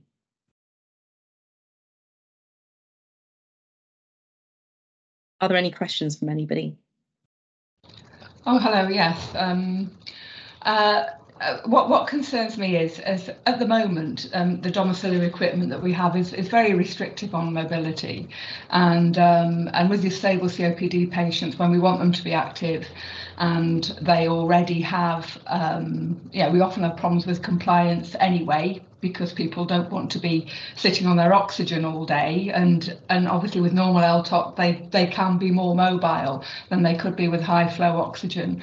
So you said that the benefits persist even just with a couple of hours on the high flow oxygen. So even if they couldn't exercise while using the high flow oxygen, do you perceive that there are benefits there anyway? If they've worn it all morning, will they be able to exercise better in the afternoon, for example? So you've got two groups of patients. You've got patients with that essentially are quite frail and perhaps would not be able to exercise significantly, but may have an improvement in their activities of daily living. And in that group of patients, I certainly see that you could, nasal high flow has a significant role, but nasal high flow has a role significantly beyond that. And it's not just by delivering oxygen. The airflow rate also improves gas exchange, as we've demonstrated in this talk. And therefore, more research needs to understand whether the nasal high flow delivering air alone could be an option for patients. That doesn't get away from the fact that obviously machines are bulky, and being attached to a machine throughout the day or throughout the day might be burdensome for a patient. But actually, what we need to understand is whether using the nasal high flow, for example, over the night can be beneficial to patients and improve their daytime gas exchange, which certainly I think it can. And in addition, the nasal high flow, newer devices are battery operated, and therefore they will become more portable and more compact, I believe, over time, similar to the portable oxygen packs that we have. So I think there is an evolving, the equipment and the technology is evolving, and I think that patients will be able to use this in the future in any way that's convenient for them. So whether it's sitting there for a few hours in the daytime, because that certainly still has does lead to an improvement clearly, to whether they use it overnight and then it improves their energy levels and their focus for the day and gives them more energy to exercise in the day. I hope that's answered that question. Well, thank you. But it's partly the portable aspect of it is, I would have thought, was negated by the need for humidification. It's actually, if you take a nasal high flow device, they are actually fairly portable. They're not heavy. They can be moved from room to room. So, and actually they've got quite a long tubing. So actually, from a practical aspect, if you're sitting in your kitchen and you're doing things in terms of activity as daily living, you could really, use it. It's just whether the patient is too frail to be able to, pick it up and move it across with them. But that would be, in that case, in that scenario, I think long-term oxygen therapy would also be limited in terms of its applicability. But the beauty of long-term oxygen therapy, where it's indicated, and nasal high flow, is that both of these devices can be also worn during sleep. And arguably, if patients are so frail that they're needing long-term oxygen therapy and NIV at night, for example, there's no reason that they can't be using it. And then that might improve their exercise capacity in the daytime. The humidification itself, I don't think impacts upon actually people. The device, the Airvo device, certainly has 3 settings in terms of humidity and temperature. So it has a lower setting, a middle setting, and a higher setting, and patients can adjust that temperature setting accordingly. And people prefer different options, actually, I've found. Some patients with COPD seem to prefer the temperature setting at 37, but in the study that I'm doing, where I'm looking at patients with obesity hyperventilation syndrome, a lot of the patients prefer cooler settings because they're used to the non-invasive ventilation already. I think you've got a question from Ruth as well. Ruth, do you want to speak? Hi, yeah. Obviously, it's been a bit in use in the community in the East Midlands, but there's been some concerns that patients, once started on it, would then become reliant on it. So, they might start off just using it 6 hours, but then would struggle to come off it, or their oxygen requirements might increase. Just wondered if you found any evidence of that at all. So, nasal high flow in the research literature and in my practical experience really has very little problems in terms of the side effects. Actually, it's very well tolerated by most patients. I think the only problem that really arises is perhaps if they have a blocked nose, for example, when they have a cold, it can sometimes be a bit difficult with the flow rate going up into the nose. But in the majority of patients that are using it, there certainly isn't actually any disadvantage to using it for longer, because the flow rate has benefits in itself. Long term, if you're delivering oxygen therapy through a nasal high flow device, then that's a different matter, because if you're delivering long-term oxygen therapy, that's got to be within the prescribed correct capacity for the patient. And actually what is not being done correctly is that patients are not being prescribed oxygen in a safe and consistent and reliable manner.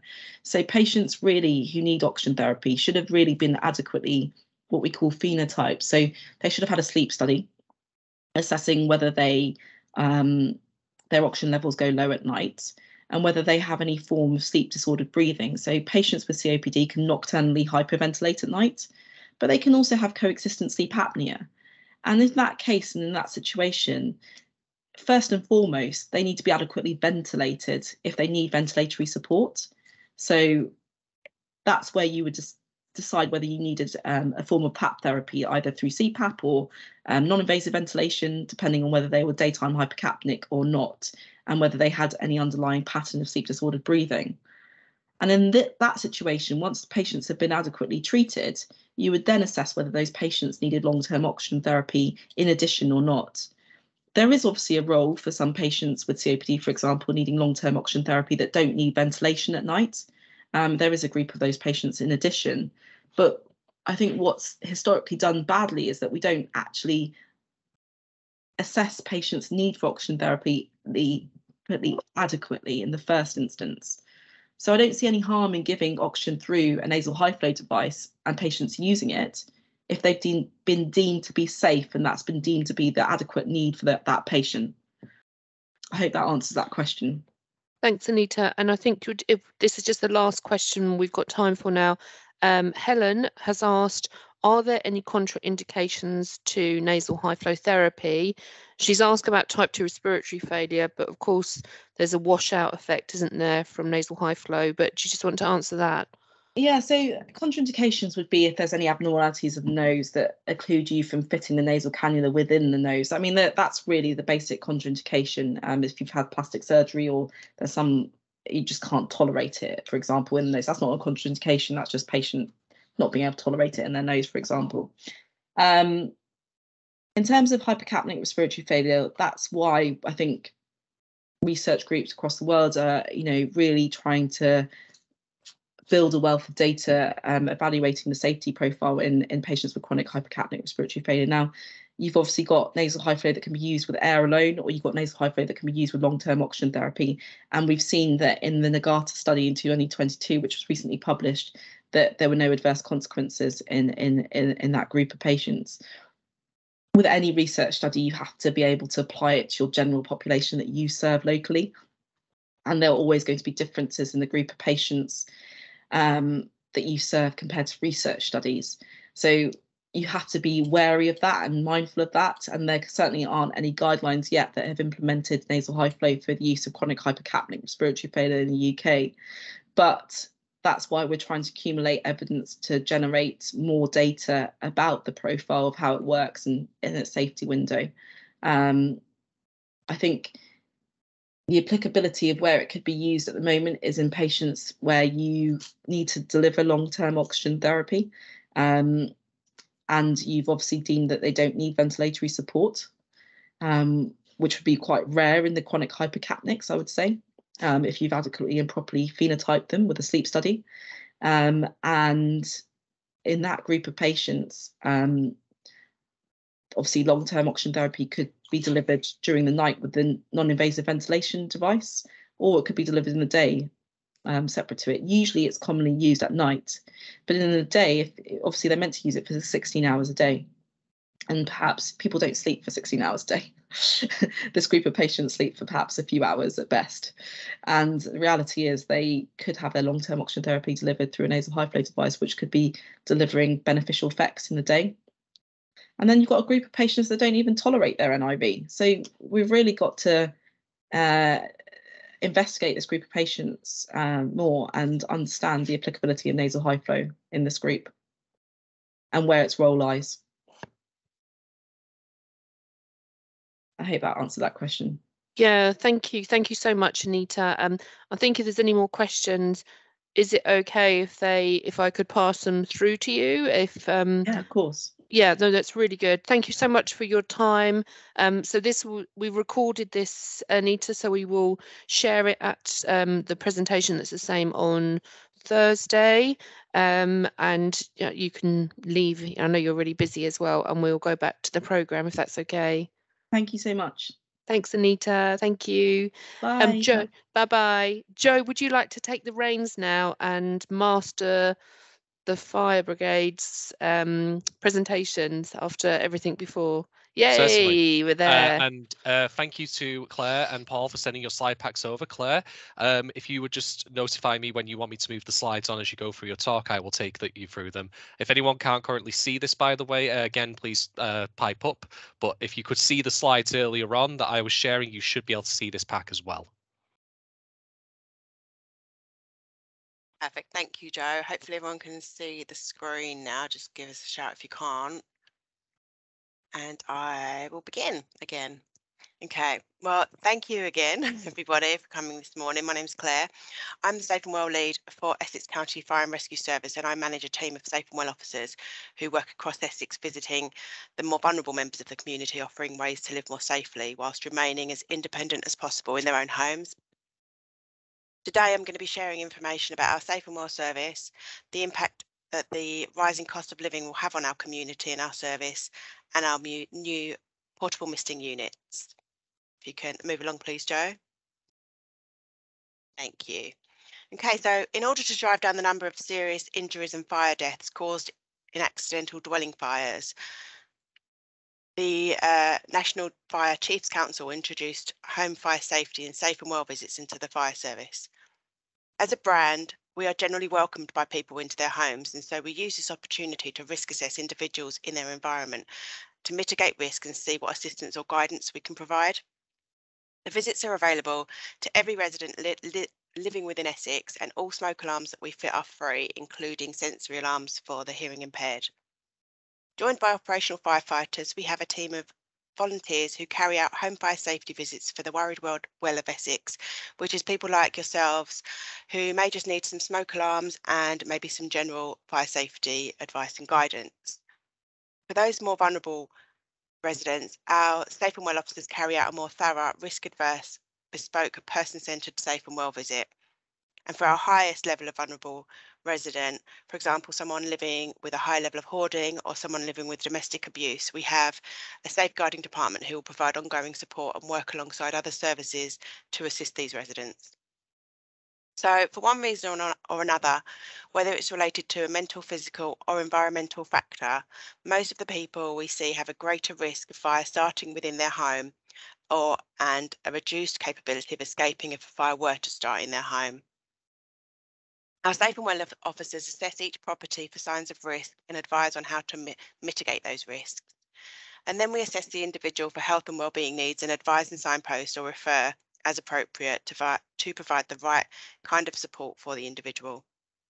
We work alongside lots of other organisations and agencies to provide positive, meaningful support for residents in Essex to help them to live healthy, safe and independent lives. Some of the organisations we work alongside include the Alzheimer's Society, Age UK, community voluntary services throughout Essex supporting issues like social isolation and loneliness, Essex Cares, Hearing Help, lots of energy providers, the NHS, just to name a few. Essentially, within the visits that our Safe and Well officers carry out, we fit regular and sensory smoke alarms for the hard of hearing. We give fire safety and crime prevention advice and guidance, and give advice on health and well-being from a physical or mental illness to help with digital and socialisation, amongst lots of different other subjects. They promote independence by signposting residents to organisations who can help, but for residents with greater needs who may not be in a position to find help for themselves, we refer residents into other organisations. So we can also add those with mobility issues to our mobilising system, as Kieran mentioned earlier, people with hoarding issues and things like that, so that assistance can be provided in the event of a fire should a resident be unable to physically get out of their home. So this is something that we add to our system so that en route to an incident, crews have notification that there may well be somebody inside the property. So the content of the service evolves with the ever-changing diverse needs of our community. And so currently our visits are focused around mitigating risk of fire and burglary, assisting those most vulnerable within aspects of health and well-being, and providing guidance to those at risk of or currently suffering the effects of fuel poverty. Next slide, please, Jo. So just to give you a little bit of a context around our relationship with BOC, we work with BOC together and we take the safety of our residents and customers very seriously. For every installation that BOC make, they provide us, Essex County Fire and Rescue Service, with details of the residents so that their address can be added to our mobilising system. This means that we are aware of the location of all oxygen cylinders and that in the event of a fire, crews are made aware that there will be oxygen stored within the premise. BOC ensures that every resident supplied with oxygen will have a working smoke alarm on each floor of their premise, and if they don't, they will be referred to us for a safe and well visit. Likewise, any vulnerable patient is referred for a safe and well visit to see if there are any other ways we can help these people to live more safely within their homes. Next slide, please, Jo. So as we move on to the cost of living crisis and how it's likely to impact our community, the effects of the rising costs of fuel have the potential to be devastating for the current and future safety and health of residents across the country. Not only will people be suffering financially, but as a result, people's physical and mental health will be at risk. It is estimated currently that 6.7 million households, which is a quarter of the population of England, are now living within the constraints of fuel poverty. Generally, fuel poverty occurs as a result of a multitude of factors, which include low income, high energy bills, poorly insulated homes, ineffective heating systems, and people having to make choices between fuel and other necessities such as food and healthy living. We're finding that the most at-risk groups are the older generation, who are less able to maintain their body temperature and having an increased risk of falls, nausea and forgetfulness. People with poor mobility, who will generate less body heat as a result of restricted movement, and people susceptible to illness as the body requires heat to fight infection. And finally, our last group will be children who, with a lower body temperature, may suffer reduced cognitive ability. Next slide, please, Jo. So when our safe and well officers enter the homes of our residents, they look out for the early signs of fuel poverty, and these can be signs such as the following. So cold and drafty homes. These may be homes that have single glazed windows and doors with a lack of efficiency in keeping out the cold and keeping the warm in. Damp walls where people are unable to afford home repairs. People may be wearing additional clothing or having extra blankets rather than putting the heating on. And people are having to make choices as to whether to eat or heat their homes. And for some people, this is going to be a serious consideration. Poor hygiene, again, making choices between keeping clothes clean, having daily showers and putting food on the table and heating their homes. And people being unable to afford to have household items repaired or replaced, possibly adding to future risks of fires. Residents possibly being in debt, and to avoid further debt, they may shut off their own fuel supplies and self-restrict. And residents heating their homes in unusual or dangerous means, as we'll go on to find out in the next slide. Thanks, Jo. So, how is the cost of living crisis going to affect Essex County Fire and Rescue Service and our visits? So without intervention, we are expecting to see a rise in accidental dwelling fires due to the following factors: people burning inappropriate materials unsafely, people using unsafe, old, disused and unswept chimneys, people using old and unsafe heaters and appliances, people being unable to afford to service, maintain or replace existing faulty appliances causing additional risk, people making poor choices and finding alternative, cheaper, less effective or dangerous means to fix faulty appliances and electrics, and people using fuel sources incorrectly or dangerously to heat their homes, such as using indoor barbecues, which will lead to CO poisoning, people heating their homes with gas stoves, and possibly burning inappropriate fuels in their living spaces because they have no other choice of ways to keep their home heated. We're expecting to see a deterioration in people's health, and as a result of poor heating, poor choices and social isolation, putting a greater strain on all emergency services. Next slide, please, Jo. So what we're doing to mitigate this risk on top of our usual service is offering residents advice on heating their home safely, effectively and efficiently. So we're promoting responsible living and the safe use of heating in the home, as I mentioned in the previous slide, advising residents to reduce their boiler flow temperature. This will effectively reduce the long-term cost of their energy bills. We're providing leaflets and literature from Cadent Gas with hints and tips for ways to save energy. Signposting and referring residents, so signposting residents to individual energy suppliers to see how they can help, and referring residents to warm homes and Cadent for means-tested benefits. We've also produced a short leaflet with hints and tips on the do's and don'ts when it comes to saving energy whilst living safely. Next slide, please, Jo. So currently we're working with lots of different organisations to train our teams up and just get as much information for residents as possible.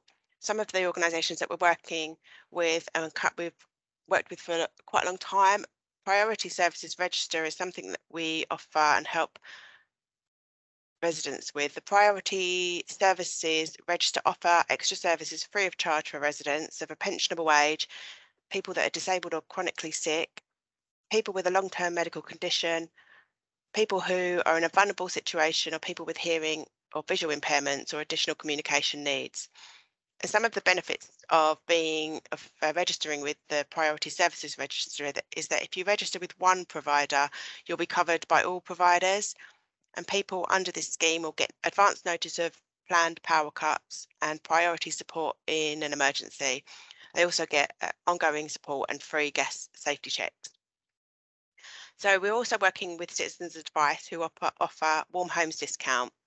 And the Warm Homes discount is a scheme delivered by all large electricity suppliers, where a resident can be means tested to claim up to £150 one-off credit towards energy costs, and this is usually your electricity bill.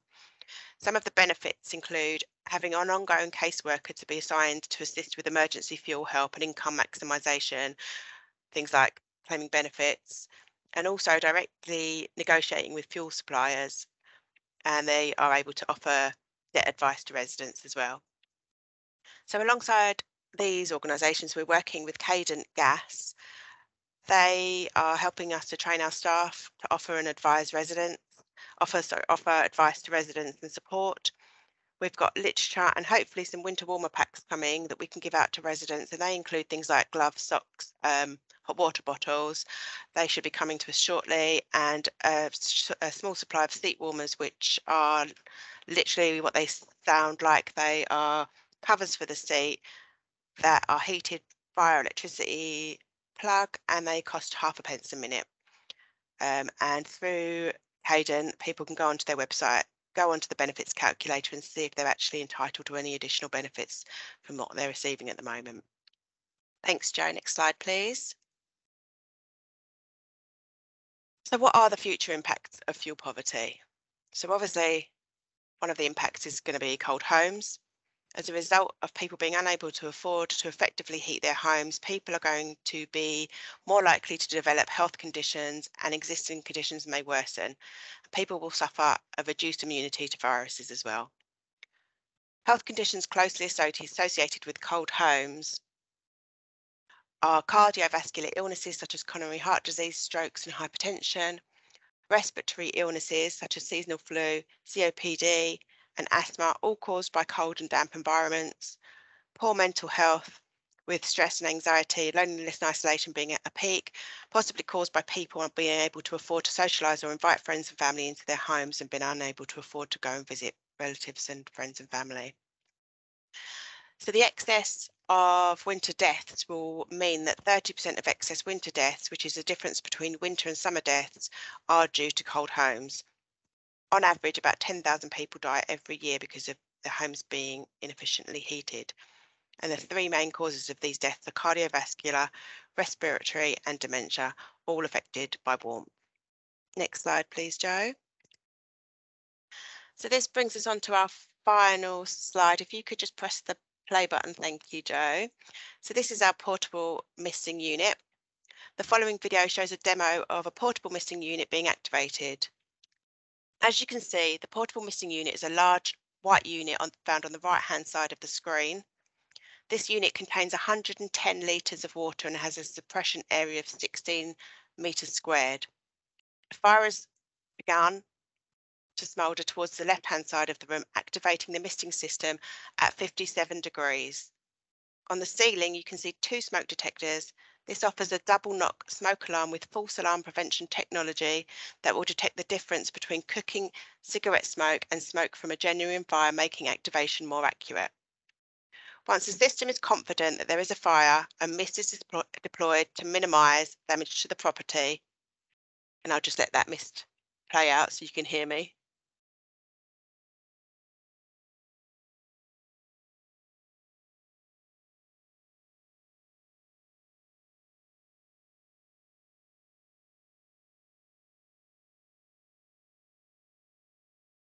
Perfect. So once the system is confident that there is a fire, a mist is deployed to minimise damage to the property, creating a survivable environment for a resident who is restricted to bed or chair and is unable to escape in the event of an emergency.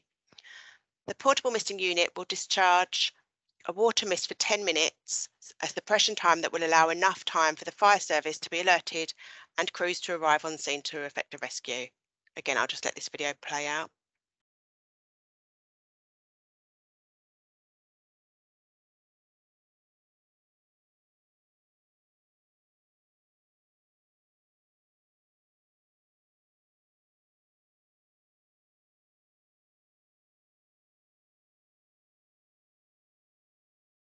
Thank you. Joe, could you just pause the video for me, please?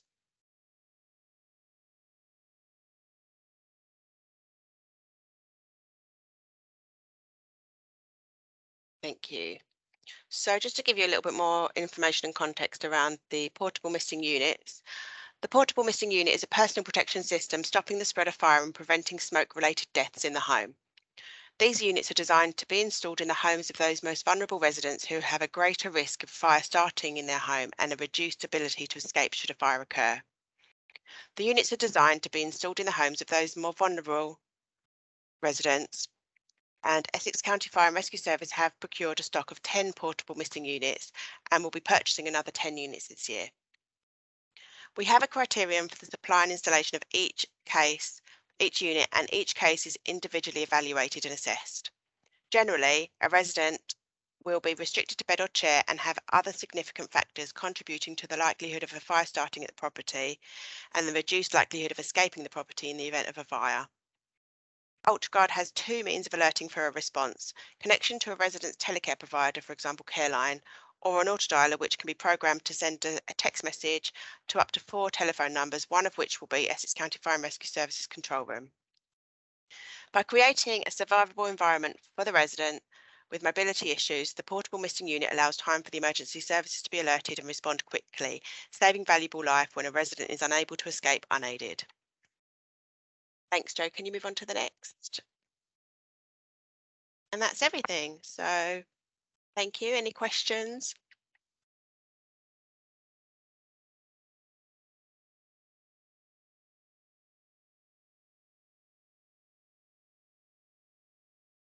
Lynn? Yeah, so how do people become eligible to have a portable misting unit? I mean, obviously they've got to have all those risks, but you know, quite a lot of people have those those risks in place. Absolutely, not a problem. So basically, how we assess would be through having a safe and well visit. We are in future looking towards working with partner organisations, so that will be something that we can explore. But at the moment, if because we're obviously owning the systems, people would refer in for a safe and well visit, and then our officers would recommend that individual for a portable misting unit, and then we will assess and evaluate each case individually. Okay. And are they available nationally, or are they just being trialled in Essex at the moment? So far, we are aware that, bear with me a second, I've got the details. Cambridgeshire, Northamptonshire, Staffordshire, Derbyshire, Humberside, South Yorkshire, London, Hampshire, Lincolnshire and Nottingham, they all have misting units being used already, and they've proved to save lives. We are in the process of installing our very first misting unit in Essex. Brilliant, thank you. Sorry, there's also a question in the chat there. How many of these units are in use? In Essex, we're in the process of installing our very first unit because we haven't had them very long. But I believe they are being used in the other counties already. I know Kieran and Paul will probably have more details about those. And Claire, did you say you've just outlined all the areas where they have got access to these? Mm-hmm. Yeah, so that answers another question. Are there any concerns with the portable misting unit and electrical fires? And then also, which room do you usually site the units in? Is it in the kitchen or the room where the person's sleeping?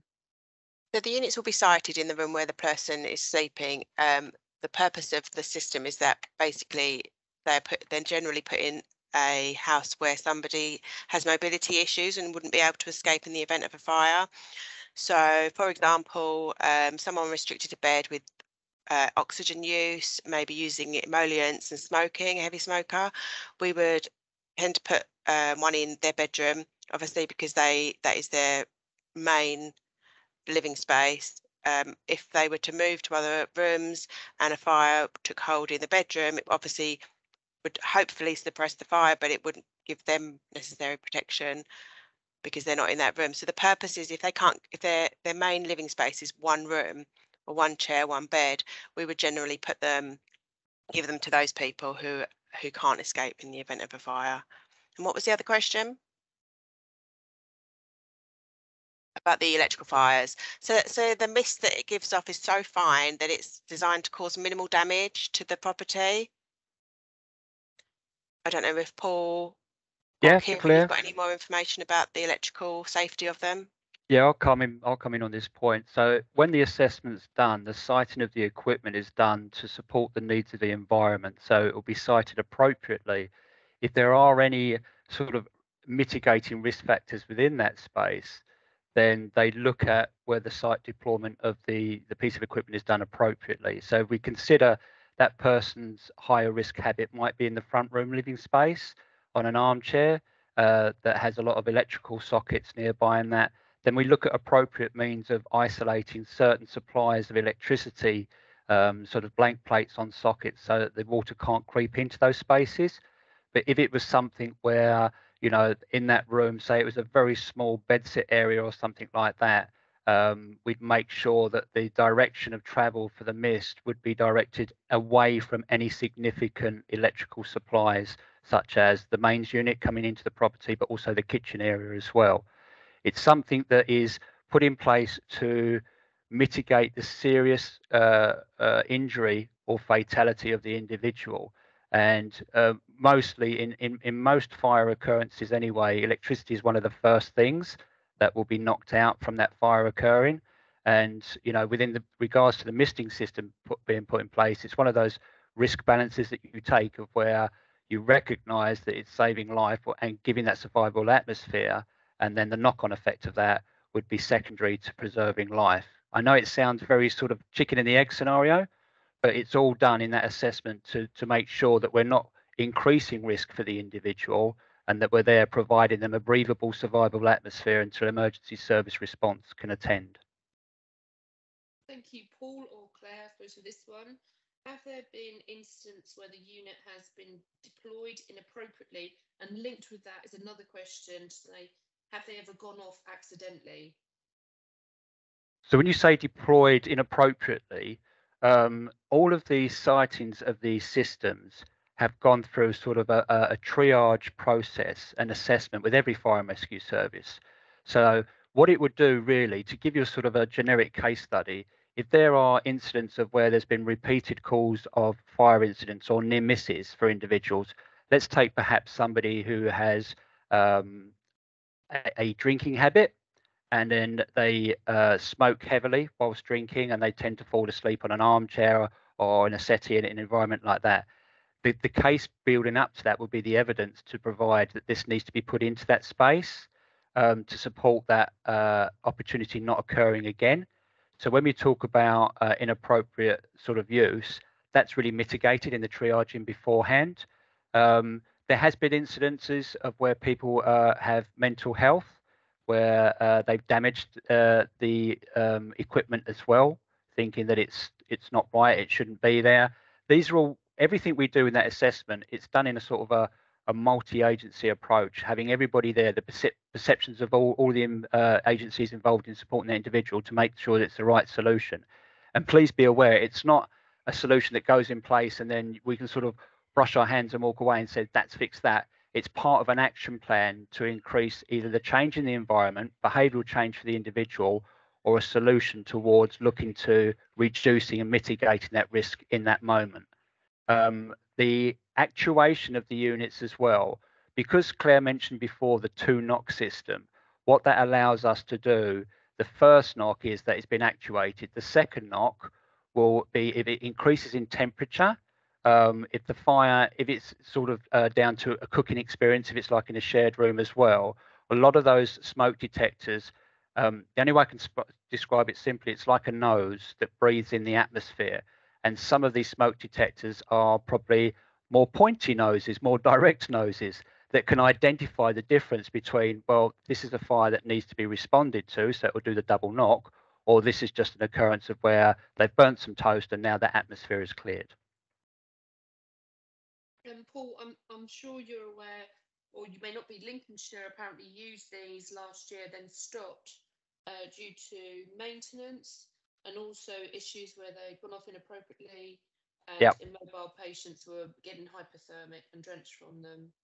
Yeah, these are one of the causations, I think, with anything that we put in place. We have to be acutely aware of a change in the environment or equipment.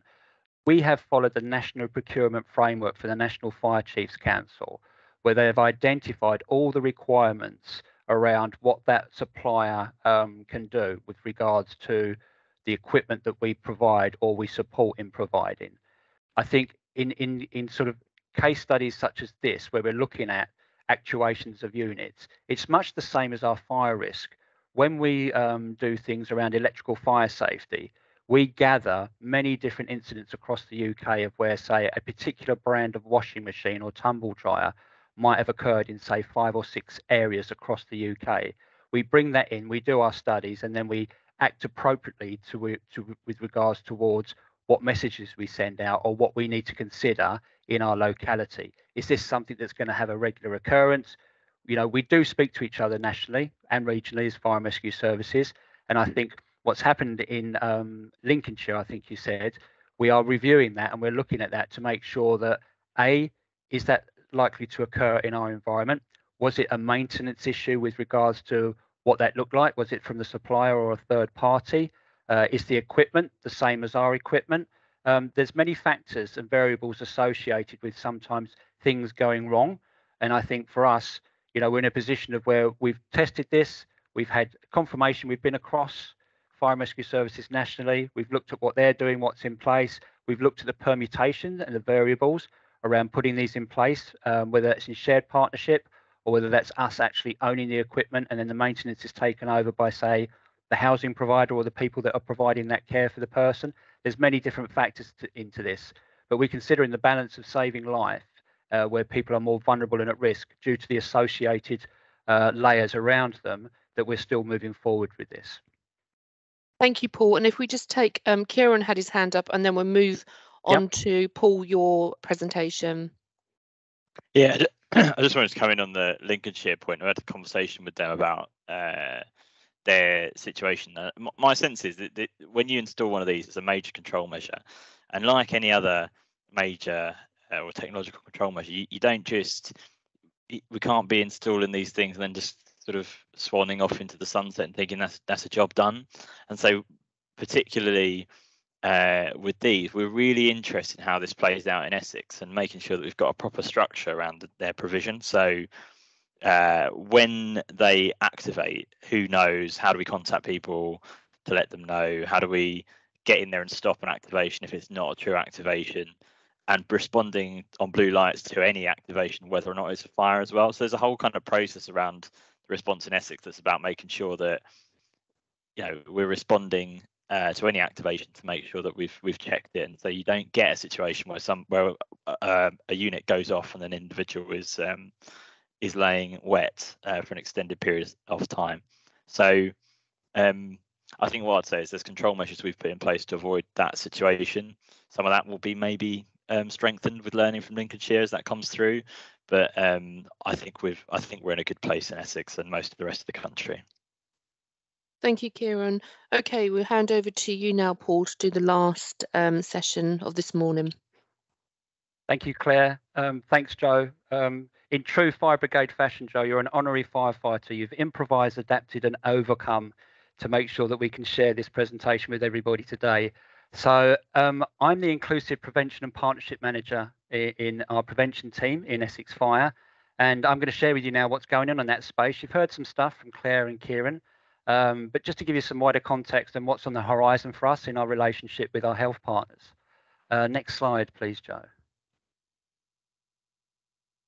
So for many years, there's been a recognition that there are commonalities of prevention across our two areas of fire and health in our communities.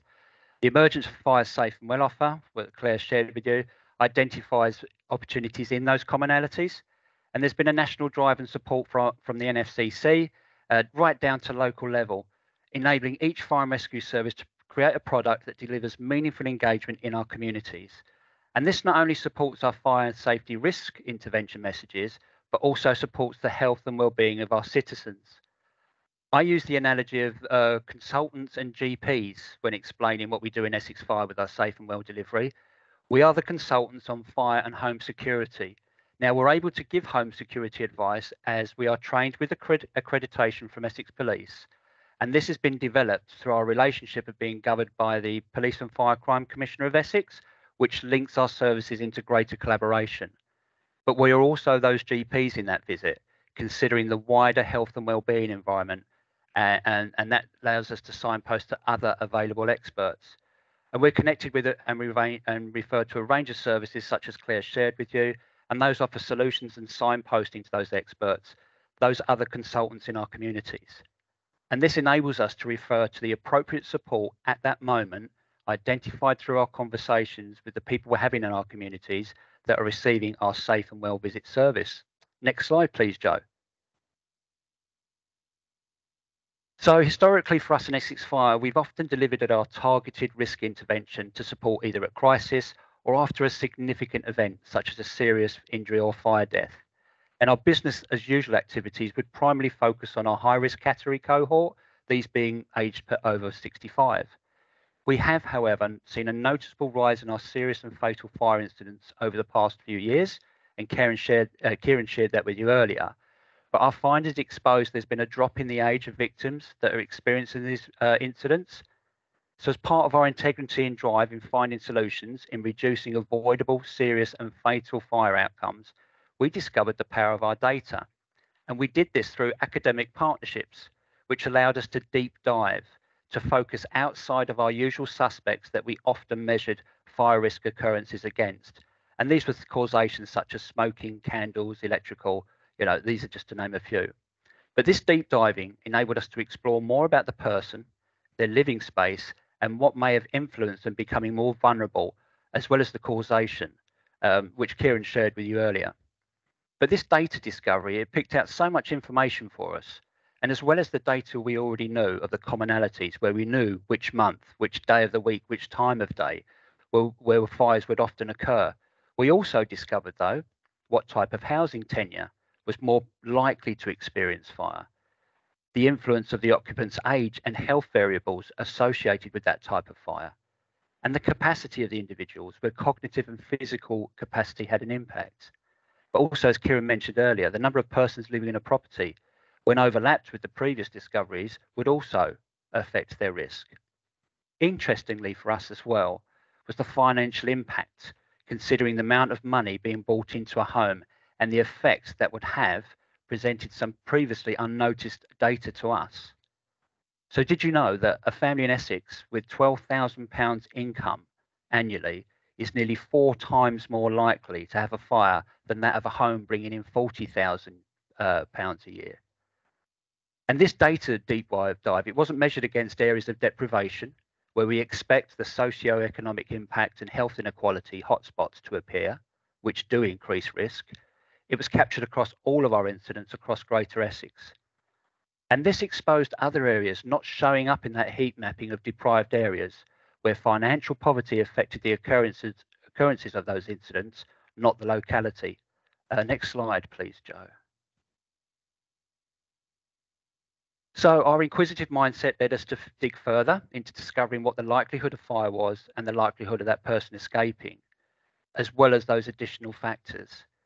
But particularly important for us was considering the physical impact, mental and environmental influences being experienced by poor health for an individual, not just their age. So to truly understand this, we utilised our connections and invited ourselves to the table of those in the health environment. This allowed us to be more informed and, where appropriate, inform also. This exposed the cohorts which overlap in our different spaces of fire and health. The terminology, the measures and systems in place in health have provided us knowledge and confidence to explore opportunities. And fire, we can utilise these and provide solutions in, such as in commonality of capturing information that is usable across the work we do with health. An example of this is where we use the frailty scoring method, the Rockwood scale. We are currently working with some local primary care networks, and the joint use of this method will enable us to not only benefit ourselves, but also the health partners involved. And this is from an opportunity to capture the person's score whilst we engage with them. And this will provide a reflection of where that individual may be improving or declining in that score outside of a health intervention opportunity.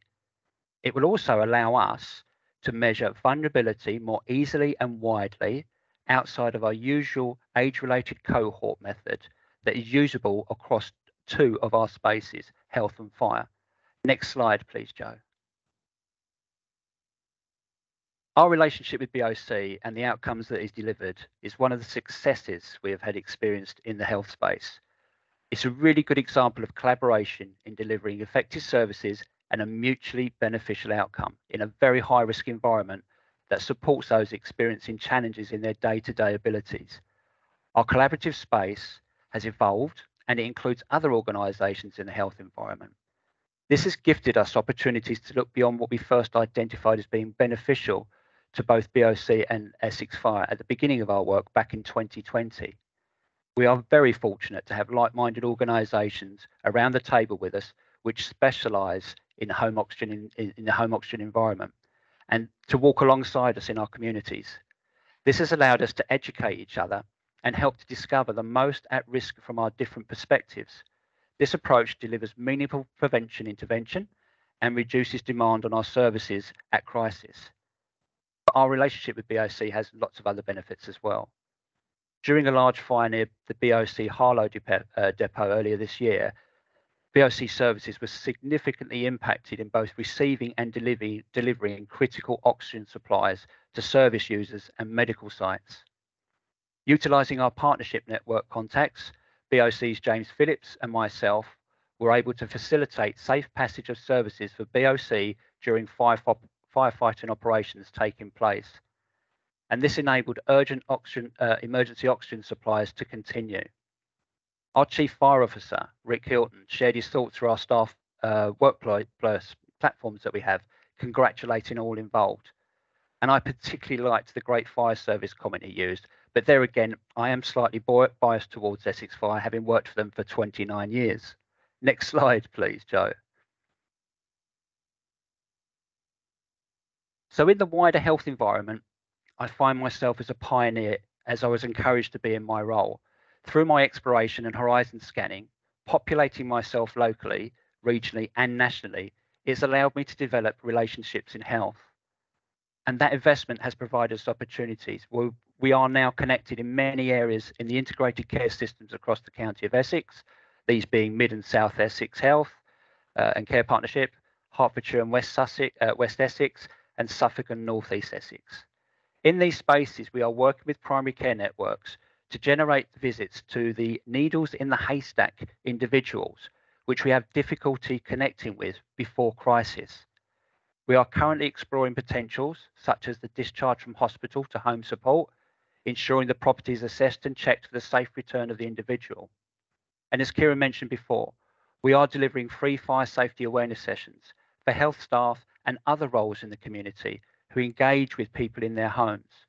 This enables them the confidence and the knowledge to recognise the at-risk individuals of fire and that they are linked through into their work to be referred into our Safe and Well home visit service.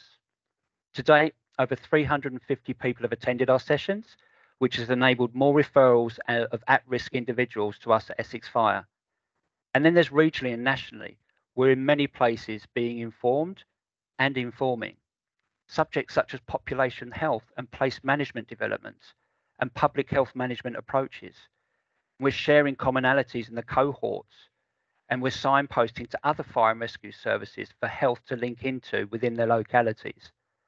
And these are enabling us to discover and deliver collaborative services and positive intervention community engagement across our county with our health partners. Next slide, please, Joe.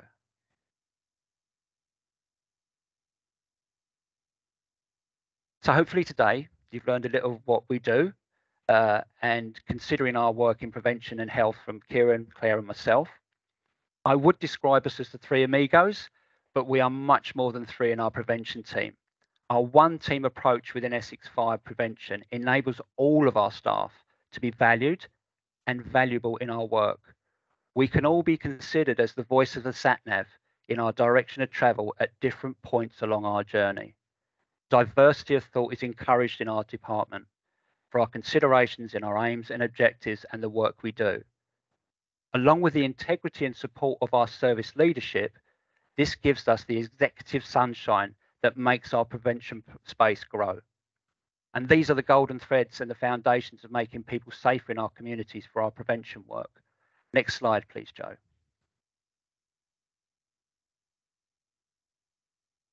So still wearing my pioneer hat, I truly see health as our Northern Star, guiding us to occasions of reducing risk and incidents involving those more vulnerable and at risk in our communities. Creating opportunities of co-partnership work with like-minded people in supporting prevention, intervention and workable solutions is extremely valuable to our communities. They can develop a noticeable reduction in avoidable and unnecessary use of demand on future services, needs for crisis intervention, and incidents that result in significant harm. These are all benefits for those in our communities that are experiencing significant health impacts, or those that may be unaware or spiraling into that space of risk, and also for the benefit for all the organisations delivering those services. Now, partnerships strengthen our communities. They attract positive solutions from different perceptions, which improves the well-being in our citizens' lives. Next slide, please, Joe. So now you know, it's not just getting cats down from trees or putting out fires that a good fire and rescue service can become. A great fire and rescue service does a lot of things. But I also want to point out that no animals were hurt in the taking of this picture, although I can't confirm the person getting them down didn't require medical attention. Next slide, please, Joe. So, our appearance at this education event was another partnership benefit that brings opportunities to support our communities, or as I like to call them, magic moments. So thank you to James, Claire, BOC, and Joe, and everyone else involved in providing this opportunity and allowing us a platform to speak to you all today. Thank you. Thank you so much, Paul. Thanks, Claire. Thanks, Kieran. Thank you, Niall. And thank you, everyone in the audience today. Especially thank you for bearing with us through our presentation issues that weren't there yesterday, I have to be honest. But yeah, we're not technical whiz kids and we got there in the end. And I hope you have enjoyed all of the presentations from this morning. I think we'll send out forms by the end of the week just to get your feedback and for future topics and things. But I hope you can see really good collaboration, partnership working, which is what we strived to do and keep doing. So I think this is, well, Paul, I don't know, is it year 3 or 4 working together on the education event? I think this is year 3. Yeah, we've always been involved regionally with BOC, but myself and James, after a conversation at one of those meetings, decided that we'd meet locally because there was a gap and we wanted to sort of really focus on this high risk. And then that's just evolved, and it's been one of my favourite partnerships. I'm not just saying it because I'm here, but we have so many benefits. I can give you another example. I was delivering to a hospice, St Luke's Hospice in Essex, and questions came up about home oxygen. So I introduced them to James, and now James, I think whether he's been down there yet, I don't know, will be presenting to their home care team, but also to their staff, mitigating some of the misunderstanding around the use of home oxygen and what's the best solutions for that. So it's just, there's so much benefit coming from this. We shadow some of the home team from BOC, they shadow our staff that go out and deliver safe and well visits, and it's been a really, really lovely, fruitful friendship that's absolutely put us all at the next level of giving a really good customer service. Yeah, I like to see it as sort of gold standard.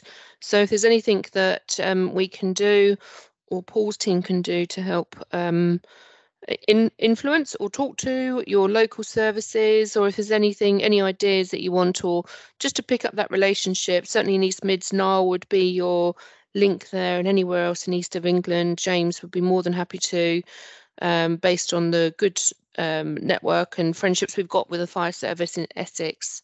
So I think that we've given you the gift of about, I don't know, 10 minutes or so back to you. But thank you very much, everybody, for a really good morning, really good questions. So we're repeating this session on Thursday with Anita's presentation recorded.